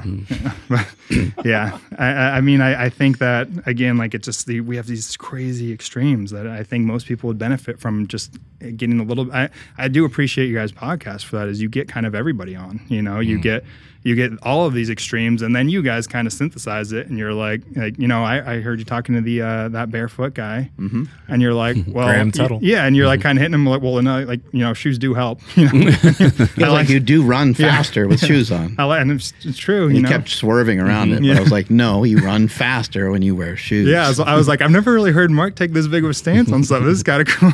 Well, it's just like if you're gonna punch a wall or punch a bag or something, like if you had some sort of brace or something on your hand, it'd be easier to punch it harder. Like it would be. You would be just like less inhibition. Like, oh, this isn't gonna hurt. Or doing a deadlift with a belt on. Maybe your body's like, this is gonna hurt less, so you can put more into it. Yeah. That sort of deal. What about testosterone for women? Like, do women come through Marek and then get prescribed testosterone as well? Yeah, sometimes. Usually we try to stay away from hormone replacement therapy in in a woman that's premenopausal. Their hormones are so, they fluctuate so much, and things can be very hard, and it's probably not a wise idea to start messing with them too much until they're in that postmenopause time. Women are very tricky. We have specialists that, Aren't they? in many ways. We have some docs at Marek that specialize in hormone optimization for females, which is great. But yeah, sometimes we do. Oftentimes the testosterone is more for like the libido for them that we're seeing. We'll optimize their progesterone and their estrogen, which is pretty standard, and they'll still have some issues with like libido, and that's when we'll employ a little bit of testosterone to increase the libido. That's kind of a debated subject in the endocrinology world as to whether or not it's beneficial, but that is when it's used even in standard endocrinology is more for libido than anything else. And then like not side effects, but like benefits could also be the same, like muscle growth, fat loss, and that sort of thing in women. Yeah, but again, we're doing a replacement, and so we're replacing their dosage too, you know, so in a man, maybe that replacement is only like 100 milligrams. In a female, maybe it's like 5 or 10 milligrams. And so they're likely just going to be back to where they normally would be physiologically. We're not going to put them into that virilization or the masculinization realm, you know. So it's not like they're going to be, growing a beard and then large clit and all of that stuff that you see with like the abuse. Well, I mean, Easier to find. Yeah. I mean, the thing is we send it to these people, and how much you use is up to you, you know. And, yeah, so. And what's the detriment of taking it pre-menopausal? So, yeah, I mean, you could just mess up your normal hormonal production, you know. Very similar to, like, men. When, like I said, the body is very great at regulating these things, and so we can have some deleterious effects if we start messing around too much, and it's not needed to. Go ahead. I was going to say, I wonder how that would impact if they were in menopause, having like a little bit of testosterone. Yeah, sometimes it can help to, the in menopause is what we actually, so most people are thinking like in menopause, that's actually what we can kind of consider like post menopause, like they're in that. Once it's started, when we're basically giving it more for symptom relief. So if they're having hot flashes, they can't sleep, they're getting migraines, things like that. That's when it can be very beneficial to be giving them a little bit of hormones. I know some women that have claimed that they've been in it for like 10 years. And I just look at their husband, I'm like, what the fuck? Yeah, give them a Marek card. Like, Jesus Christ, she's taking you for a ride over here. She's just using it to, act like a bee. How did you go from podiatry to hormone optimization? Yeah, that's interesting because I'm probably the only podiatrist really doing this kind of stuff. Yeah, so like I explained earlier, before, like in podiatry, we're working with mainly patients with diabetes, type 2 diabetes, very heavily influenced by their lifestyle and poor choices and things, or the infrastructure that they're in, a lot of different factors. But anyways, I was with a very unhealthy population. I often tell the story of when I was in residency. Because I got in this, remember, because I was into fitness and everything. I was into helping and I wanted to promote health and fitness. I saw this patient come in. He was diagnosed with pre-diabetes and came to our clinic for a foot check. And I was talking to him this is so cool. I get this guy before he has diabetes. I get to talk to him and I get to maybe make a change in this guy's life. And so I give him all the recommendations, you get this type of exercise and, do some heavy lifting, some resistance training, some cardiovascular, eat these type of things, keep the calories within here. You can reverse this. I have to tell people, I don't like when they say I'm diabetic. No, you're somebody who has diabetes, and you can be somebody who doesn't too, because this is a preventable and a reversible disease, which I don't think a lot of people realize it's reversible. So I was hoping that I'm going to make this change in this guy. And then I think I see him 6 months or a year later, and he has full-blown diabetes, and he has a wound on his foot. And so wounds on the feet are what we're often dealing with diabetes, and we're taking off toes and feet and legs. We're amputating because these wounds get so bad. And so, yeah, he ended up losing a toe or something. I'm like, man, this sucks. This is not what I signed up to do. This is not what I'm just dealing with this when it's too late. When these patients are coming in, when there's bones are exposed, when there's maggots in the wound, it's, this is what I'm seeing. I'm not getting to do any of the other stuff. And in podiatry, I could have focused more on sports med and things, but my passion is more the optimization. And so, yeah, I kind of met up with Marek and loved what they were doing.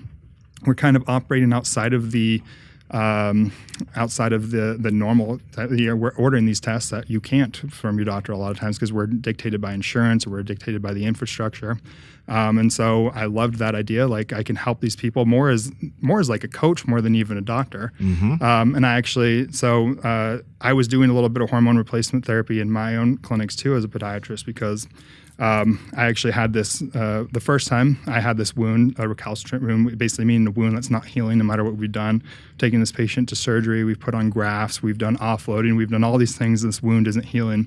So I kind of start looking into things and I find this paper published, I think in 2009 out of Russia. Author's name was Kelchenko. And it was the employment of testosterone replacement therapy in hypogonadal men with diabetic foot ulcers. And they healed I think it was an N of 3 or so, a sample size of 3, not very big, but they healed all of these ulcers with the use of testosterone. This is super cool. And I'm into this stuff myself, And so I called up the patient's endocrinologist who should be managing their hormones, and I ran the paper by them. And my thought, because I'd ordered this guy's testosterone too. He had 100, female level testosterone. So I'm yeah, he could probably benefit just like this paper showed. I asked the endocrinologist, and he just dismissed me, no, we're not going to do that. That's crazy. Why would you even think about that? No, we don't do, because a lot of endocrinologists don't even really do TRT. And so I'm well, shit. So I called the primary care and I asked him, and primary care is well, I don't do hormone replacement therapy. I don't know much about it. You seem like you know what you're talking about, though. Do you want to try? And I will help you medically manage this patient. And I part of my license does say that I can do anything systemically if it's going to aid in foot injuries or foot health. So the treatment and prevention of any foot problems. Yeah. And so it falls within my scope to be able to do that. But I wanted his help too, because he's the one medically managing the patient. And so as a team, we employed this testosterone replacement. And within 4 months later, that wound was healed. So probably improved things like blood flow down there, reduced inflammation. There was a lot of good benefits, and it healed the wound. So I started to routinely get testosterone labs on my patients as well, and finding that a lot of these patients with diabetes had hypogonadism or low testosterone. And I was employing this with the help of their medical doctor overseeing it. And so then I just kind of transitioned that into Marek, where I'm working alongside MDs and DOs too. I kind of have the personal experience where I've done a lot of this stuff myself. I'm very into performance enhancing and hormones and things. And so I'm working with these other docs, and we're just trying to optimize before it goes down that road. And we've caught a lot of patients coming in with pre-diabetes or sometimes full-blown diabetes that they didn't know. And, a lot of times their low testosterone is due to that. And what's awesome at Marek is we can take the steps, and these people are coming to us a lot, they have a lot more will and desire to change these things in their lifestyle. And so this patient population is awesome. And I can explain to them, your low testosterone is due to your diabetes that you didn't know you had. Let's fix this diabetes first and foremost. A lot of times we'll see that testosterone creep back up and it changes their life, just getting the diet and lifestyle in. Yeah. So, yeah, I mean, it's been awesome. So long story, but that's fine. Yeah, that's great.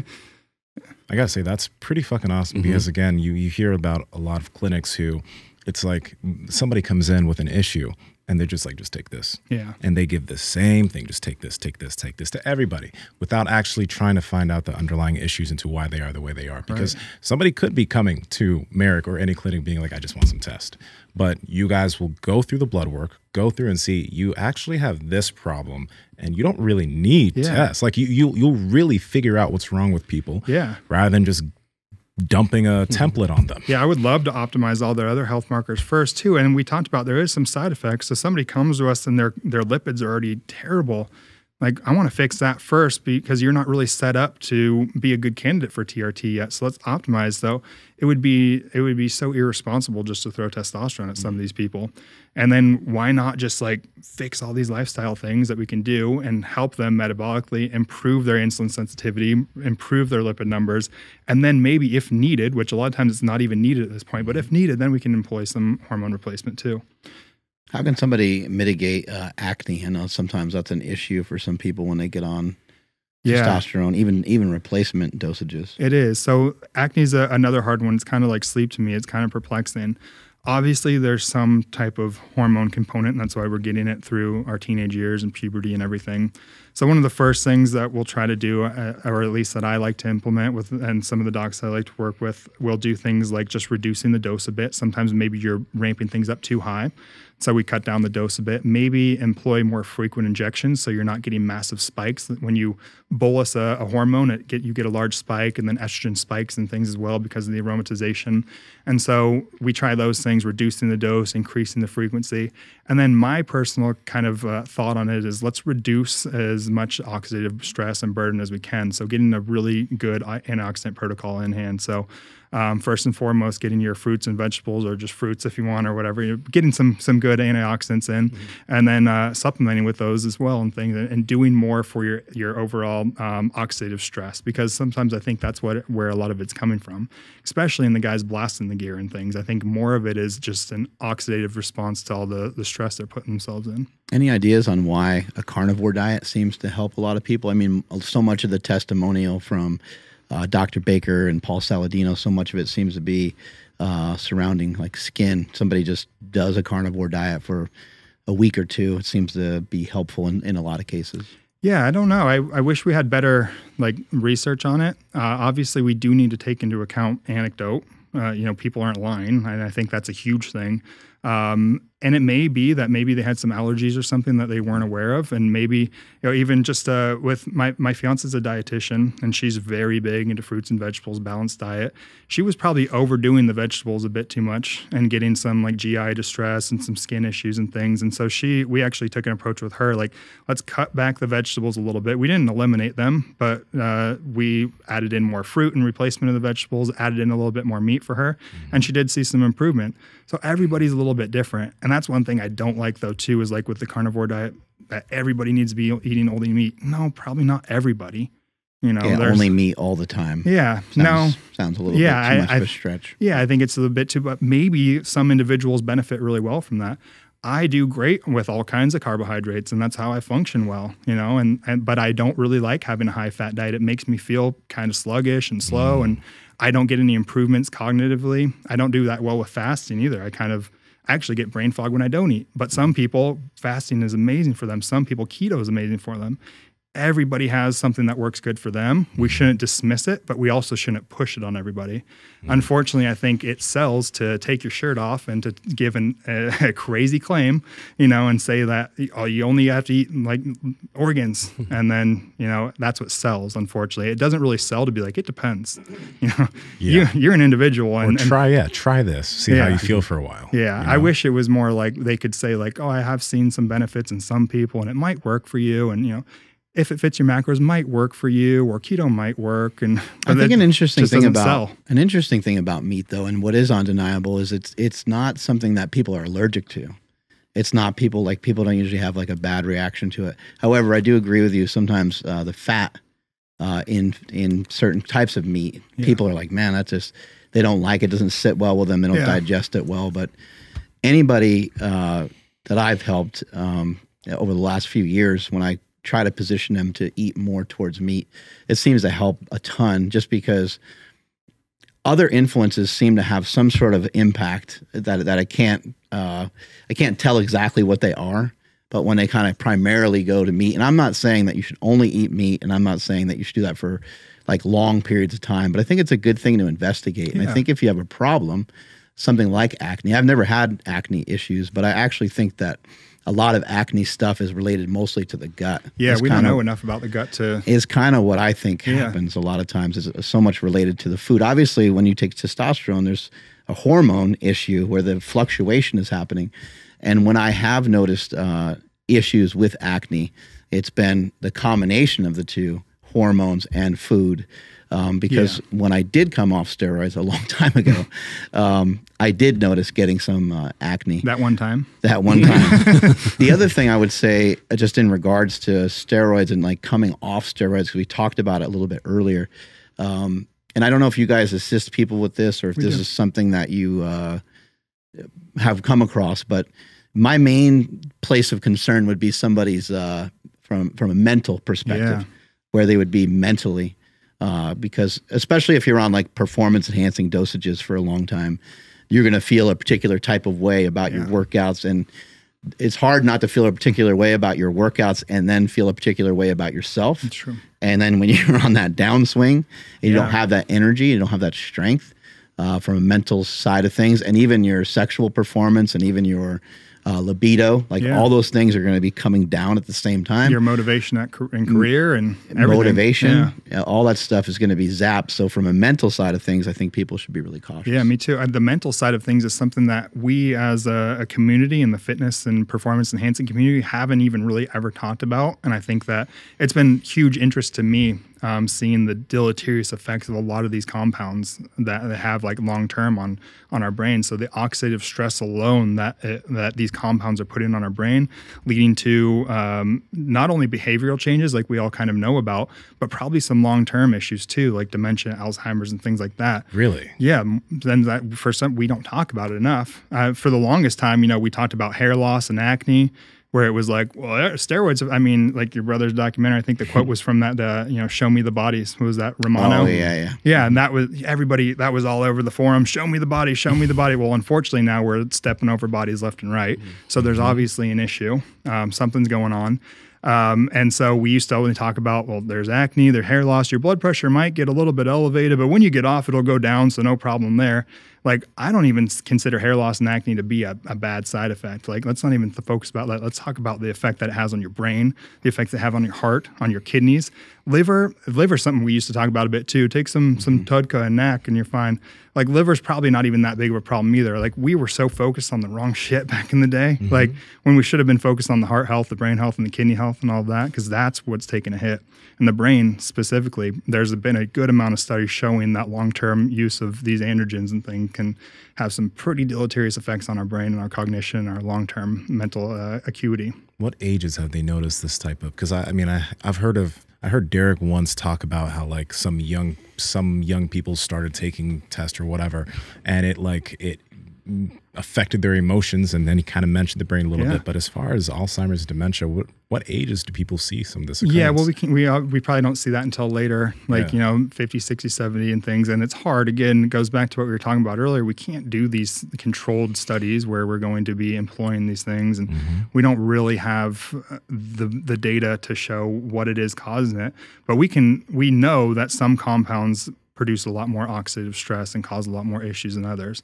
We see that acutely when mood changes and things, and some people get certain ways, or even some of the positive effects that we see, they are changing brain chemistry, that drive and the motivation and wanting to rip the bar off the ground, that's altering brain chemistry. And doing that long enough has got to tweak some things, And there's been at least anecdotal reports of things like the nandrolones and the tren and stuff, like altering people's like sexuality. They find that when they're on cycle, their search history is getting a little strange. Like it's there. We know this is happening. Unfortunately, we can't study it in a controlled setting where we can employ these things.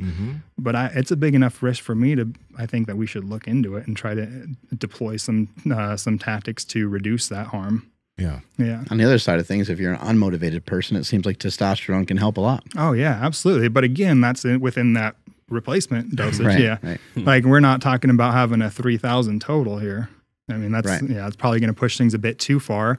And then some of the motivation and things can get a little bit too out of hand. And, you know, yeah. Right. I'm seeing a lot of occurrence of like 18s through 21, 22-year-old guys hopping on some TRT. And it's interesting because it's, again, replacement therapy and you're young. So what are you noticing? Because, I mean, you mentioned when you started training, bodybuilding.com forums, I don't think in my age group too, when I started training, this type of shit didn't seem to be like occurring with people my age. But now it's like, it seems like, you know, there's memes of guys on TRT on like TikTok and shit where they're like lifting and they're like, yeah, stay natural. Yeah. And then they're doing their shit. But what are you noticing? And what do you think young guys need to be careful with? Yeah, it's so different than when we were coming up and we were doing things. Because before it was like, we thought probably people, I remember even wondering if like the Olympia people were on. I'm like, I wonder if they're doing steroids. Nobody even talked about it. Now everybody talks about it. Everybody tells their cycle. And I think that's helpful and harmful. It's helpful in that people aren't wasting money on things like muscle tech and stuff, thinking that, well, you know, Jay Cutler worked, you know, I should spend all my money because that's what he's taking. So it's helpful in that regard to where people are at least educated about what's actually happening. It's harmful in the way that every kid thinks that like, now I got to get on. It was probably a little bit better when they thought cell tech was the thing that was, you know, and they were just spending way too much on creatine. Yeah. So yeah, that part is like, it's hard. I like that people are well informed. Sometimes they're too informed though, and they think that it's going to be something special. And so, yeah, we do see kids come in sometimes actually worse though than hormones, because hormones are these, like especially testosterone. This is a bioidentical hormone. It does have deleterious effects, but probably not as much as some of like the SARMs and things that people come in doing, where these things they can order just online, you know, from research chemical places. But I swear, I'll look at some kids come in with their SARMs labs and I'm like, you are like, you look like you're about to die. Your labs look so bad, you know, like the cholesterol is like, I mean, I'm being a little bit, yeah, but it looks awful. Their liver enzymes are terrible. Their cholesterol is crazy. The HDL is crushed. Their testosterone's in the tank. Estrogen's non-existent. And I'm just like, man, this is awful. Where somebody comes in running high testosterone, we know what to expect and it's all manageable. So yeah, it's probably worse that kids are jumping on not TRT, but more of the SARMs and things. The SARMs, I don't even think have a place for men to be using in general. I think if they're ever going to be used successfully, it'd probably be more in females. These are literally things that were made to reduce the androgenic side effects of things. That, you know, there's something that like a woman potentially or an elderly could benefit from without having to get all the side effects of masculinization and things. So the fact that like young boys even do this, I'm like, you obviously don't understand physiology and biochemistry. You have no purpose ordering a research chemical and trying this on your own. You know, it's kind of crazy. Yeah, SARMs are an interesting thing. You guys go down the rabbit hole of peptides as well, right? We do. Yeah. What kind of peptides are out there? I know there's some for like injuries. Like I've taken BPC 157 and TB 500. I know it sounds like I'm speaking another language, but that's what these fucking things are called. Have you guys had some success in prescribing I really like some of that stuff? Yeah, I like those. I do wish there was more like, you know, clinical and human data on them. But from what we see, they seem to be relatively safe and they seem to be pretty darn effective. They're both compounds that are naturally made as well. So I feel a little bit safer there. What they do, like the BPC 157 will actually kind of upregulate growth hormone receptors in the area. So we're usually suggesting the injection in or around the injury. So you have some tennis elbow or something, you know, we're suggesting that you inject it in that area so that you get that localized growth hormone receptor upregulation. And then so we tell them to take it before bed too. Growth hormones secreted, you get some of that healing benefit from it. And then the TB 500 promotes something called angiogenesis, or the creation of new blood vessels, which can definitely help to improve wound healing or tissue healing, wound healing, either one. Other peptides that we utilize are some of the growth hormone secretagogues, like testosterone, ipamorelin, these type of things. That's one that I'm like iffy on. I don't really believe that much in exogenous growth hormone as being too beneficial. Potentially really beneficial as far as injury repair. beneficial as far as muscle growth and performance? Probably not, in my opinion. What about regular growth hormone? Yeah, so no, I don't think so. So I don't think people understand there's a kind of a difference between what's like the IGF that is created at the level of the muscle, which is called mechanogrowth factor, versus the IGF that's secreted by the liver and that goes systemic, which is more responsible for tissue healing or injury repair. So there is a difference there. And then IGF is actually the thing that we're kind of more trying to increase. The growth hormone is secreted, tells the liver to produce more of this IGF. But when we work out and things, that's when we produce that mechanogrowth factor. And that's what's probably responsible for the hypertrophy and the hyperplasia and all of that within the muscle cell. And that's also a peptide, but just taking that directly doesn't really it doesn't seem to be. Yeah, right. I don't think it's something, I don't think it's legit. I mean, it's one of those, I have seen it's like MGF and then a number or something. Right. Yeah, but obviously people aren't walking around looking, I mean, there's not many Olympians out there. You know? Right. So it's probably not working. So you don't think growth hormone's that effective in general?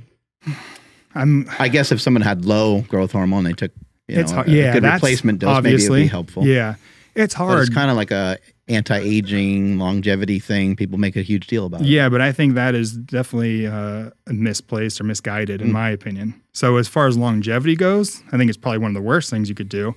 All the longevity medications that are implementing, like the metformin, rapamycin, these things are actually trying to reduce growth and slow down the growth and lower the IGF because it makes sense that if we're speeding up growth, we're shortening lifespan. We're ramping that growth. So it's kind of weird because acutely, that makes a lot of sense because from the time you're like 8 to like 20. That's a huge difference, right? You change so much, right? And a lot of it has to do your growth hormone, your hormones in your body are going crazy. Right. So you progress and you don't look 8 years old anymore. Yeah. And then you look at professional bodybuilders. They're like in their late 20s, 30s. The dudes look like 40 and 50. Mm-hmm. They look bad. Yeah. I even saw that in myself, and I was pushing the food and pushing the weights, pushing the growth hormone, the test. I'm like, I'm aging. Like I'm starting to get wrinkles I never had. And I started getting way more focused on longevity after that. But yeah, I realized like this is really counterintuitive. We're taking all this stuff for longevity, but it's probably not. It's probably doing the opposite. Acutely, it might help with hair, skin, and nails and things like that, and you may feel a glow, but you're probably ramping up or shortening the lifespan a bit, which is not so great. Do you know anything about oral BPC 157, if that's the right one? We had a guest on previously, and we were talking about Lucas Owen. Oh, well, that guy's, no, it was Taylor Drawl. I forgot his actual name. I just know that's his Instagram. But no, he was Taylor. Yeah, but because we were talking about BPC, and for my back, I was just curious, like, does it have to be like a site injection? And that sounds horrible. But he said the oral one could actually work even better than a site injection. So I don't know do you know anything about that? So when we deploy the oral more than not, it's more for gut health. Because it's actually it's actually like a compound that's produced in our gut naturally in order to heal some gut issues. So normally we're giving it more for working within the GI tract. But I mean, that's interesting. I don't really know. Again, I don't think we have those awesome trials to say. I often wonder that too. Like, is even injecting near the site really helping at the site? Part of me says probably not, because we know that things don't really work that way.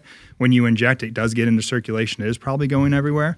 So there might be some validity to the fact of taking orally. I don't know. I wish we had more trials. Part of me thinks that the site injection is a little bit of bro lore. That makes sense. Yeah, I like that. That's good. I like that. I do think. Can we make a shirt that says that? We should do that. That's good. Figure out how to spell it. Especially when you're going like subcutaneous. So like interesting, like the BPC 157 was utilized in Achilles tears, which is interesting to me as a foot and ankle surgeon. They like lanced or cut the Achilles of mice, and then they injected it into the Achilles. They do some fucked up shit to mice. They do. Mice and monkeys. And, right. I try not to think about it. It's terrible. But they were actually injecting like into the tendon, not just around the area. I mean, like otherwise, when we injected like growth hormone and things we're not trying to only get it here, Like we want it to go systemic, and it does. And so, yeah, I think there a little bit of bro lore there, even though I'll recommend to do it because that just seems to be the standard as of right now. Yeah. We don't have the trials. Hopefully one day we do. And you get a little acupuncture effect, right? I mean, you stick the needle in the spot that hurts. That might be, yeah. You know, you get. I know, like at Westside, they would just inject saline pretty often. Interesting. Why? In between sets. In between sets, just to cause like disruption in the area. So if you think about like you're trying to cause like blood flow to a certain area. So if you, if I aggressively rub on your shoulder, like blood flow is gonna want to go there. So if you, it didn't have any harm. It didn't hurt at all. It was just like salt water, basically. I would have put some carnitine or something and get some benefit out of it. Yeah, throw something in there. Yeah. Throw a little bit of testosterone in there while we're at it, right? Exactly. Carnitine's a cool one that I like for a lot of those guys that coming in, those younger kids. That's something we employ a lot. And Injectable I like L-carnitine? the injectable L-carnitine, yeah. That's pretty interesting. It's something I really like. And I especially like with those, the kids that have like a 600 and they're like, I want a little bit extra edge. What are we talking about? Kids? I guess, yeah. Teenagers? Well, I consider like a 20-year-old. Oh, okay. Yeah, I should say. Little 8-year-olds. These 8-year-olds that shit. I mean, soon enough, they all have TikTok and stuff. They probably will be calling up Marek. Just have their parents' credit card. And, I want to be on some of that testosterone. Oh my god! But like when these younger adults come in and they have decent testosterone, but they do want that little extra edge, and they're not quite ready to jump over to the testosterone. Something like L-carnitine can be pretty cool. And that's been shown to upregulate the androgen receptors. So you basically are giving testosterone more places to bind to. So you're working on that other side of the equation because you have the number of testosterone, and then just floating around testosterone is not doing a thing until it binds. Yeah. So the idea is basically you give this more places to bind, you get more out of it. And we've seen increases in strength and endurance with that. And then it has a ton of other benefits too, like reduction in LDL cholesterol, reduction in inflammation, has some neuroprotective benefits. So it can be a pretty cool one to utilize. I know it was utilized in the Olympics with, was it Mo Ferrara? Is that runner? Mo something. And it's not, but the thing about injectable L-carnitine too, because we had Andy Triana come on the podcast, and after that I was like, maybe I should do injectable L-carnitine because there's all these benefits and it's not illegal at all in any type of federation for anything. Well, that was the issue with that Mo guy. I think it's Mo Ferrara. He was taking too much, I think, because it's like I think you can inject up to like 50 milliliters. I want to say, he was probably like 52 or something. No, he's pushing it a little bit, but the Nike Oregon project was actually IVing it. So to their athletes, I mean, they were decreasing their mile time and having awesome benefit with it. Just sounds so. It's like a fat oxidator or something. It is, so yeah. Maybe so it helps you. It ramps up that mitochondrial function to get into that beta fatty acid oxidation. So kind of switching over that fuel pathway into fat burning, which is beneficial for runners for sure. Yeah. So it does have some benefits. And then we utilize kind of some outside the box things in those naturals too that are looking to get some like a tadalafil, Cialis. Cialis has actually been shown to increase free testosterone, to increase androgen receptors as well, reduce aromatization, so the testosterone converting to estrogen, kind of leaving some of that testosterone there. It also is going to promote overall blood flow. To use that around training? Yeah. You ever done it? It's a great pump product. I mean, have you? Some people have said to take like 5 milligrams before training. I've never tried it training-wise. It's pretty good. I did it yesterday when we came in here. I took a little, because I had to work out with Smokey. I'm like, I better show up. I better look pumped. I know he's going to take pictures. Wear some gray sweatpants and take some Cialis and get a workout in. Well, quick question, actually, too. Oh, actually, go ahead. What were you about to say? Oh, I was just going to say the thing with that, too, is I tell people, like, you still have to go down that arousal pathway. Right. Yeah.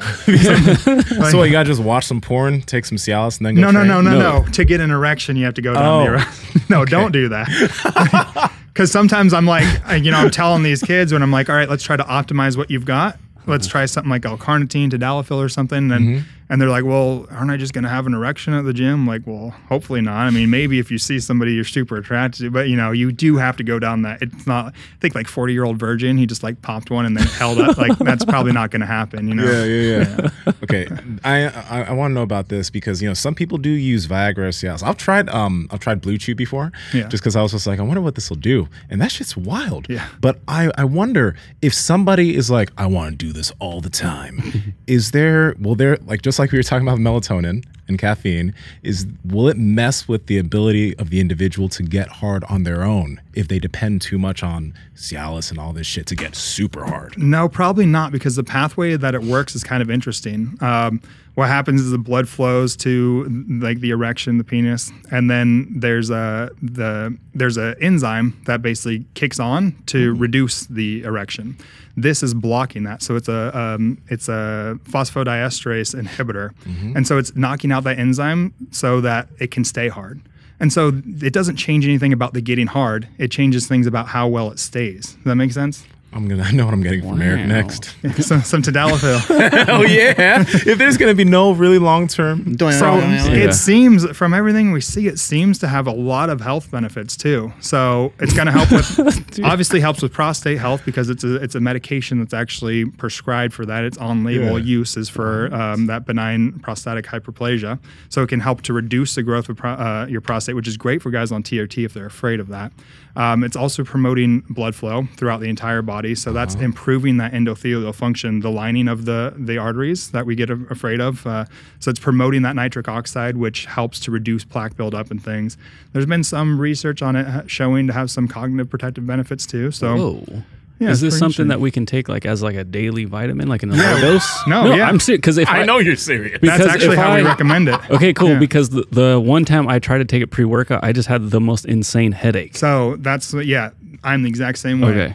I'll tell these guys a lot, like we suggest that you take it daily, low dose, like 2.5 to 5 milligrams, but some people are super sensitive to it, and I'm one of them. It gives me a headache. It makes me feel terrible stuffed sinuses. The first experience I ever had with one was in undergrad. I had 100 milligram Viagra that I ordered from India, which I didn't know. I'm like, oh, Viagra. And, I go out on this date and then I pop that, and I had to go home alone too, because it just didn't work out in my favor. But I went home alone with a raging migraine. Like I woke up in the middle of the night thinking I had meningitis, because it's the worst headache I've ever had. Yeah. And then I found that I'm pretty sensitive. So I'll take like 2 milligrams, 2.5. That's good. Because, I think I took 10 or 20 milligrams, and I was just like, oh, I'm not having a good day. It was not fun. I've had, some patients tell me that they push through that and eventually it goes away. I'm like, that's crazy. I don't really like the pain. Hey, anything for love, right? Yeah. I do say that, like, taking as needed, and that's what I'll tell them. I'm like, well, then just get it as needed. And, I'll take a headache if it's. I've worked through hamstring cramps and stuff like that before, right? Yeah. You still got a job to do. Exactly. Yeah. I'm like, it'll benefit me more in the bed. Like if I want to go work out with somebody like Smokey, who's a beast in the gym, is going to show me up. I'm like, all right, it's worth the headache to have a little bit good pump so I can be next to him. I can fill out that XL, all right. And then, or it's worth it if you want to please the lady, you guys are going away and you're like, I really want to show up tonight. Like I'll take a little prophylactic ibuprofen. Yeah. Okay. Let's go down this a little bit more. Let's do it. Will somebody, if they keep taking it, will they sometimes will they build a tolerance? Like, for example, you take too much pre-workout, you need more to get the same effect. Is that because I'm going to get some, I'm going to start super low, but will there be a time where I need to start taking more because it's not hitting the same? Would that happen with it? Do you see cases of that? I haven't seen it personally. It's a good question. I don't know. I'm sure there's probably some literature on it too. I would suspect not. But we'll have to look. I have to say I don't really know. I'll make sure. I'll look it up and get you the data before you jump into it. We don't want to. I'm going to jump in, but I just want to know how deep do I need to go? Because this sounds like a lot of fun. Well, I just like it as needed, and I do think that all the health benefits probably come from daily dosing at a small amount. But I'm just not somebody who tolerates it that well. So the as needed can be fun for sure. I actually didn't get a headache yesterday either. Maybe I'm building up a tolerance to the side effects, as it was fine. Okay. And tadalafil, that's tadalafil. Cialis. Okay. Yeah. And then there's Viagra, which is like sildenafil, and then what's the difference? The half-life is a big thing. So, and that's why I like it too, especially for if you're taking it for the bedroom. The half-life of the Cialis is something like 17 hours. So it's probably in your system for 30 or so. The half-life of the Viagra is only a few, 2 to 4. So it can definitely get a bit awkward if you're And a lot of times you don't want to tell the partner that you're about to pop one, and then you got to like plan it really well as far as timing goes. Hour, get down here. Exactly. And then the Viagra seems to interact pretty significantly with food too. And so if you went out on a date and got some food, like you're probably going to be messing up the absorption of it. Where the Cialis, it's nice. You can take it at 8 a.m. in the morning as your morning routine, still working at night when you meet up with her. It's cool. And she never has to know. Dude, I'm in. You're actually enhanced. I'm in. You're no longer natty. It does lower your blood pressure, right? Yeah, that could be a positive benefit too. In my opinion, I think people need to take a much more aggressive approach at their blood pressure. We actually prefer like a 115 over 75, and we found anything above that. It's actually been well documented for a long time. Anything above that increases risk of cardiovascular disease. So even the normal U.S. recommendations, or the American Heart Association, or whoever puts out the recommendations for hypertension at like the 120 over 80 is probably still a bit high too. So I'm big on blood pressure, especially like I said with performance enhancers. I think they definitely need to have some blood pressure medication in. Absolutely. What about the like viscosity? Because like my hematocrit's like always been really high. Probably due to definitely due to SARMs, but also from snoring. So it's always been really high. Does it help with like thinning of the blood at all? No, I don't think so. So, but the blood pressure medication, one that I really like is called telmisartan. One of the side effects to the ARBs, or the angiotensin II receptor blockers, is anemia. So in somebody like you or a performance enhancer, that's an amazing side effect to have, that we're reducing the blood cell count. So it's actually, and reducing the thickness of the blood. So it's a great addition. The telmisartan is one, like a lot of people come to us too, just for kind of getting these outside the box esoteric things like metformin or something, even though they're not diabetic, which is one I take daily. I take metformin and I take telmisartan daily, and I don't have diabetes or high blood pressure. But they have these longevity benefits. They agonize these different receptors and have all these awesome benefits. And so we get people coming to us that are like that. They're fans of David Sinclair and things, and they're really into the longevity. And I'm interested in metformin, but I told my doc, and he looked at me like I was crazy because I have a 5.2 A1C and I'm healthy, and we can work with that too. So it's not all about hormone replacement. We definitely push on that optimization as far as longevity. Sometimes maybe just for cosmetics, like we do have access to some pretty cool topical peptides and things for reducing fine lines, or hair loss is a big one. Anything goes into human optimization we're trying to cover. Power Project family, I hope you guys are enjoying this episode. Now, Mark, Andrew, and myself have been cold plunging for a while now. We actually use the Cold Plunge XL. But the reason why this has become part of our daily routine every single day is because of, honestly, how good it makes us feel coming out of that water. Now, if you want to take a cold shower, that is beneficial, and you need to be doing that if you don't have a cold plunge. But if you do get a cold plunge that goes all the way down to 39 degrees, it's crazy, because Andrew Huberman actually talked about the benefits of dopamine post cold plunging. Now, cocaine gives you a 2.5 rise in your dopamine release. Cold plunging gives you that also, but it also gives you a sustained higher level of dopamine throughout your day. That's just one of the benefits, as there are many. So if you guys want to get on it, Andrew, how can they? Oh, yes. You guys got to head over to thecoldplunge.com and at checkout, enter promo code PowerProject to save $150 off. And before we drop off here, I do have to say that this has been the absolute best thing I have ever done for my mental health. Every single day I get in this cold plunge and I come out a happier, more positive, and more vibrant human. I can't recommend this enough. Again, thecoldplunge.com, promo code PowerProject to save $150 off. Links to them down in the description, as well as the podcast show notes. On the longevity thing, I was really wondering about this because, you see some older guys getting on test, or maybe they're just doing a lot of stuff, right? And people think of the quality of life versus the lifespan, the health span versus lifespan.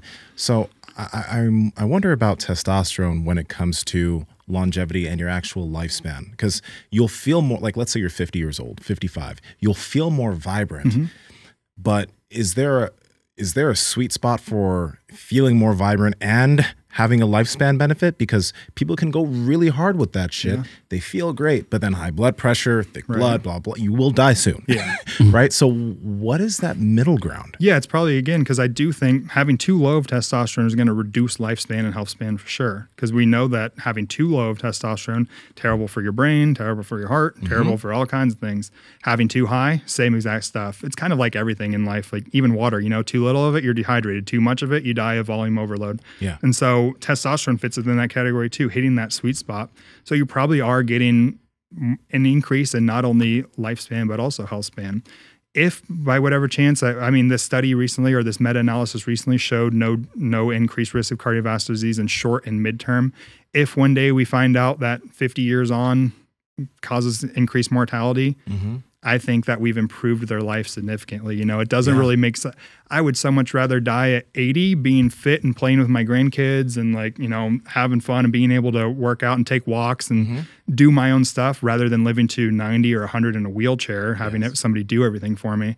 And so that's sometimes I think the longevity people get a little bit too into like, oh, we'll take all these things like inhibit all this mTOR and take, you know, all that. And I'm like, why, man? Like, you're going to be so frail and fast all day. And they're like, you know, 110 pounds. They already look like if they fall, they're going to break every bone in their body. And, yeah. I'm like, you're going to try to get to 100 like this? But the umbrella that we see, I think that people don't look into enough is like the people who live the longest and the healthiest have increased strength and muscle mass, you know? And so if we can help them to improve their fitness and their strength, specifically more strength than even muscle, that's a big thing, because you need to be able to stop yourself from falling, or if you do fall, get yourself up, things like that, you know, that become an issue. And I mean, if you're not strong when you're older, that's going to be a big issue. Living long is kind of dumb. People that live really long are usually really small. They're usually very, very small. There's like not a whole lot you can do about that. Like Same with animals. Right? Small animals live longer than big ones. Being short and just not weighing a lot, I'm not able to figure that one out. I think we're going to start to see a lot of like people like your size living longer because we know how to keep our health in check. Like back, 70, 50, 60 years ago, you know, when people were living a long time, they also didn't know exactly what to do. Like they weren't eating enough protein to maintain muscle on their frame. They weren't doing a lot of things. I think we're going to see a lot of jacked old people that live till 90, 95, but they also have a high level of like, you know, life, like they have a good quality of life too. Yeah, definitely possible. I do think that we should put way more emphasis on the actual training and the strength and things than we do. Not just thinking about all these small little minutia, like taking metformin or fasting and everything. That's probably, I mean, it might be beneficial. That might be like a few percent, but the massive majority is probably going to be train. You know, do some resistance training and some cardiovascular. A lot of it would also be stress mitigation, right? That's like, big. So what do you do for that? Live in a cave? Like just not live your life? Like if you don't have an aim and you don't do anything, then maybe you're less stressed. Yeah. I mean, I'm sure that we could put somebody in a lab and make all the perfect everything, get them, you know, fast them for a certain amount of time, expose them to a certain amount of cold, expose them to a certain amount of heat. But like, how miserable would that be? Right. You know, that's why it does, like, that's how I am even with diet. Like, you know, maybe there's some benefit in some of these things, a small benefit, but like, that sucks. It's just not the world we live in anymore. Like, we aren't cavemen anymore. That's not the world we live in. We don't have to always be saying, what did our ancestors do? Even that, I think, is kind of a dumb argument because our ancestors probably didn't live very long. You know, I'm not all about like, oh, our ancestors did this. I'm like, that's probably suboptimal. We can literally, like, your ancestors didn't do testosterone, but you seem like you want to, you know, like there's a lot. They would have used a cell phone if they had one. Exactly. They didn't have private jets and cell phones and things. Speaking of ancestral stuff, you seem to have referenced the Liver King a couple times. And my brother, recently has linked up with you guys, and instead of getting thyroid medication, he was recommended to take Thiamis, which is thyroid from a cow. So, what are some of your thoughts on replacing or fixing something in the body with something from an animal? Sure. Yeah. So, I actually didn't even realize that his Liver King's supplement brand is Ancestral something. Yeah. Right? I didn't know that until I haven't really followed the guy. He falls into that category that I don't like, of like too extreme, and they're just trying to sell something, which is fine. Everybody needs to sell something, but I do think it comes at the risk of people sometimes, which I don't like. But I didn't know of that until I had 3 patients actually come in saying that they have hypothyroidism, so they have an issue with their thyroid.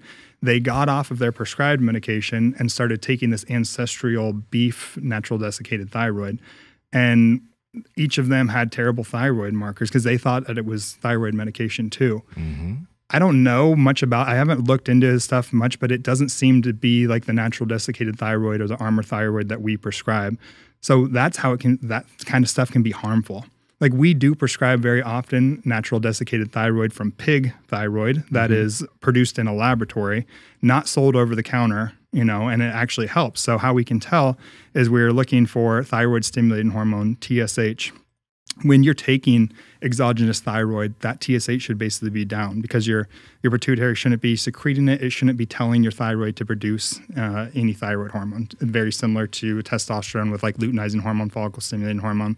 So they came in and their TSH is off the roof. So obviously there's no active thyroid in his medication. It's not a medication, but supplement. Right. But that's where that kind of stuff can be harmful.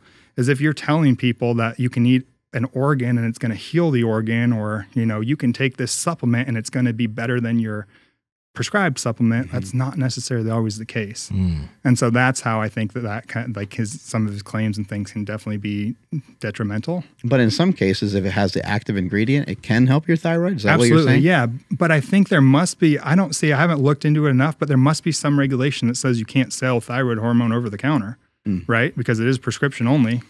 And so I don't think you can just walk into Walgreens and buy some active thyroid hormone. It has to be from across the counter from your doctor's prescription. But he's putting natural desiccated thyroid on the label, and people think they're getting it. What they're probably getting, which is probably beneficial, is the cofactors and things that are found alongside of the thyroid. And there's probably a lot of benefit to taking some aspects of natural desiccated thyroid, but not a replacement.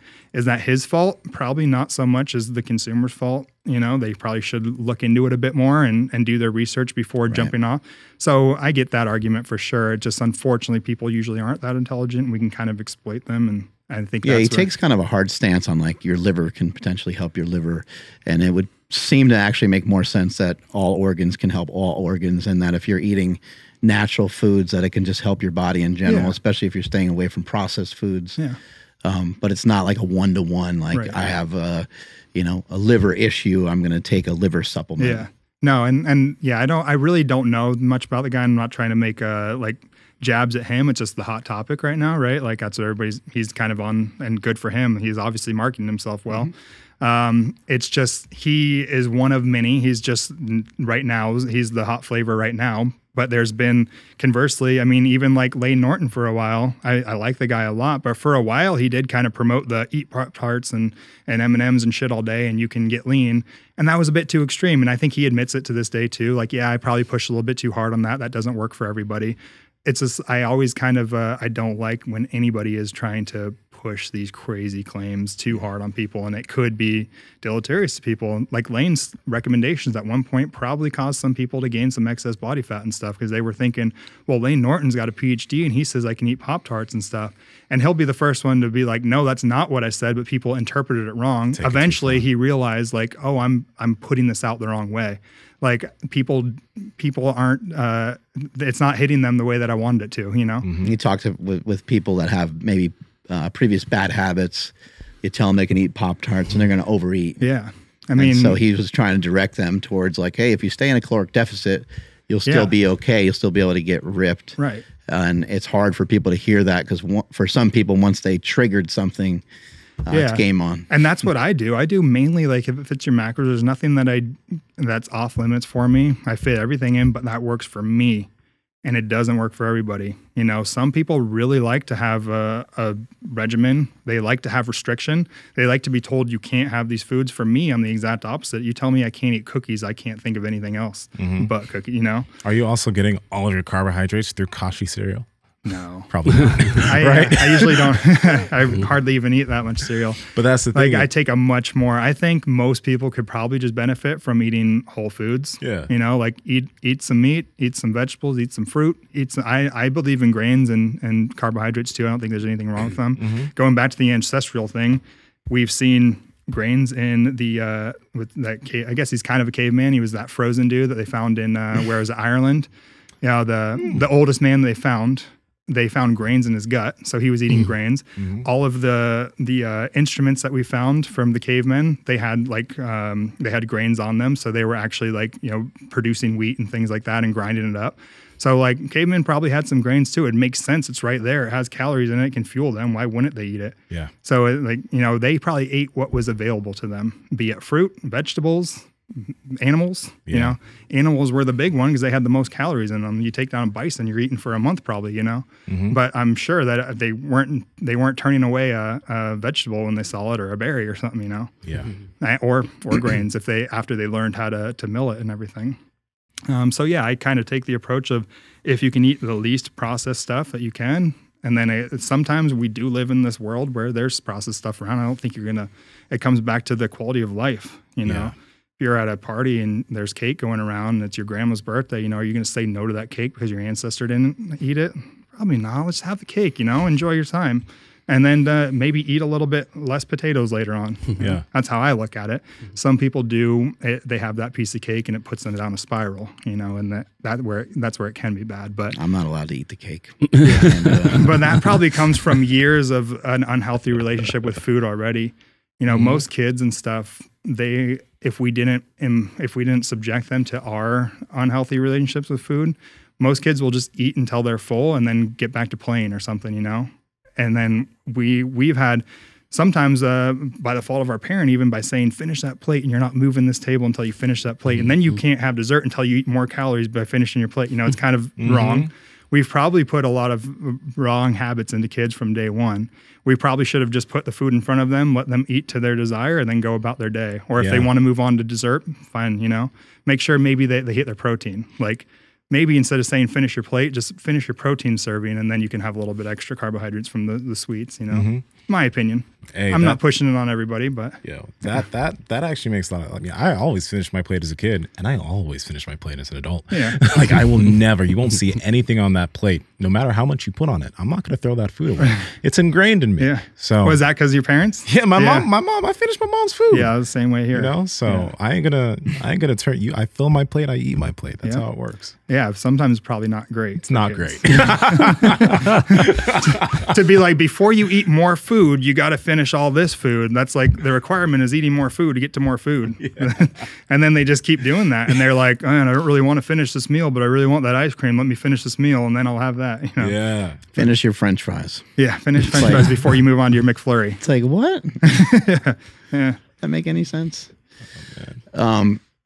We were talking earlier about kids and kids like being, you know, talking about kids, teenagers and so forth, like pursuing performance enhancing drugs. And my take on this is I think that maybe kids are just kind of changing their drugs. Like kids and drugs have always, you know, teenagers and drugs have always kind of gone hand in hand. That's true. I didn't even think about that. When the news hits and they're like, teenagers having sex and teenagers doing, it's like, you don't say. It's like, Jesus Christ, this has been going on, you know, forever. You know, it's been going on forever.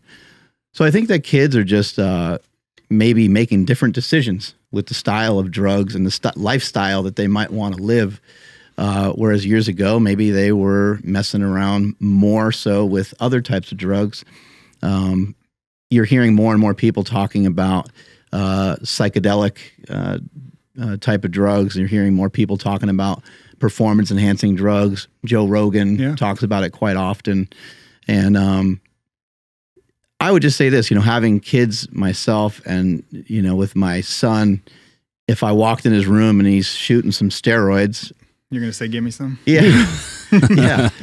It would be a much different conversation than if I walked into his room and a handful of times I saw that he was passed out on the floor and he pissed himself, you know, from drinking too much. Makes sense. So I'm not saying I want kids to do any type of thing, but if they're going to be influenced by these like different types of drugs, you know, at this time, I think the cat's already out of the bag. The information's already out. So it's kind of just hard to, hopefully people will try to figure out a way to do it in a safe way. But even come to America, even given that scenario,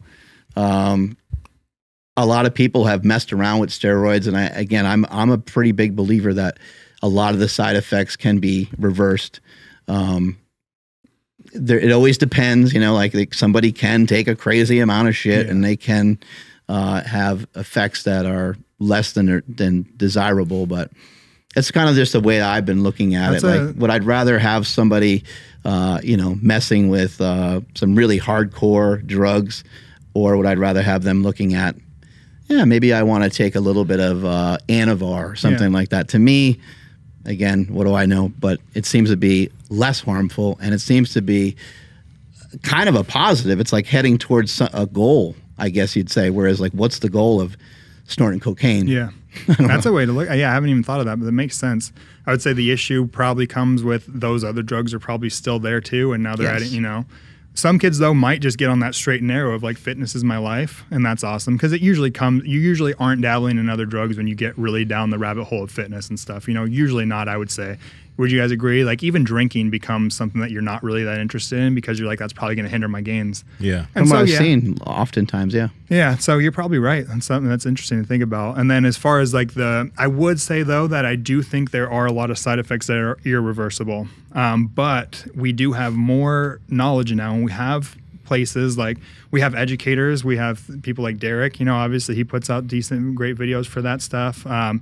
John Jewett, the 212 Olympian guy, he has him and Victor work very closely together. So there's all these good sources of the more safer use model. And then you can probably facilitate that through somebody like Marek, which you used to not be able to. You know, if you were 18 before and you couldn't go to your primary care and be like, hey, I want to do this trend cycle and get on stage, and like I would like to have some metformin, I'd like to have some telmisartan and some L-carnitine, they're not going to give it to you. But now we do have a pretty good amount of educators that you can start getting a good knowledge base on, not just bodybuilding.com forums or Reddit forums. And then you can go and get actual help from clinics like Marek or other well-educated docs who can kind of help with that. So yeah, I would say you're right. Something I haven't even thought about. I should take a less harsh opinion of these younger guys trying to jump on stuff. The other side of it, which I think is always something of concern, again, is the mental side. Yeah. If you're young, you just haven't had a lot of life experiences yet. Your brain's not fully developed, and any influence of anything, like who the fuck knows what happens. Yeah, and I do think you should probably try to just push the hell out of those natural things first. First, learn how to train. Like I've been lifting now for like 15 years. I probably still don't fully understand proper training. You know, like that's people like you and your friends and stuff, the top level guys have really perfected that. And that's why you made crazy gains. And then also perfect the eating, perfect everything else first. You have a lot of years where you can run off that natural production. Like if you start at 14, 15, like go until you're 22 or so and optimize the hell out of it, dial everything else in so that when you do start to sprinkle in that stuff, that is just the thing that takes you from great to amazing, you know? An interesting thing that I think is just so unique is if a guy chooses to hop on and they get bigger for a while, if they do lower or go down or stop, they end up in a different body. Like I looked at, I've thought about Pete Rubish. Pete Rubish, years ago, a guy was deadlifting 7 to 8. He was huge, yacked, right? And I don't know why he chose to stop, but he did. And Pete is a different human, looks like a different human being. And I just wonder, what does that do to somebody mentally? If you took yourself to a point of becoming Superman, and now you're normal again. How do you rectify that? How do you feel about yourself? Even in myself, like last year this time I was 225 pounds. Now I'm 205 because I've just been focusing much more on longevity. But there's the times I'm in the gym and I'm just like, fuck, I'm not the biggest guy in here anymore, you know? And it's kind of hard mentally. And then I got to talk to myself like, you have bigger goals. There's other things. You're not just this. And recently, like, I don't know if you guys listen to the Fuad's podcast, the Real Bodybuilding podcast. It's fun to listen to. It's just bros talking. But Fuad's interesting because he's one who retired recently. And so now he's running a lot more. He's losing a significant amount of weight. But they're talking about that a lot where, he was this 300-pound giant on the Olympia stage. And now he's down to like 250 or so and trying to cut more, and the mental aspect of that. And then the other bodybuilder, Ben Chow, had to quit because of kidney reasons. Same thing. He's losing weight. And they kind of get on there. It's like cathartic for them to talk about this. They don't even like to go in the gym half the time anymore because it just feels like, it sucks. Workout quality is terrible. They're not the biggest guy in there anymore. Yeah. They've both talked about, which is probably something that you kind of get too out of it, Mark, like Ben's, I think, cycling, Fuad's running. Probably very similar to why like you're running, you can't lift the weights that you used to. So it's kind of sucks to even try, but you do need an outlet. For sure. And so you just change your path, And so I think there's ways to get around it, but I don't think it's easy. Yeah. But the whole body thing can't be real because, I mean, look at the size of you. Like, you must have used to been on, and now you still look like. I'm just kidding. Because we already determined you're natural. That is an interesting thing. Oh I think God. people think that they can do them, and Yeah. then they can stop them, and then they can hold on to their gains.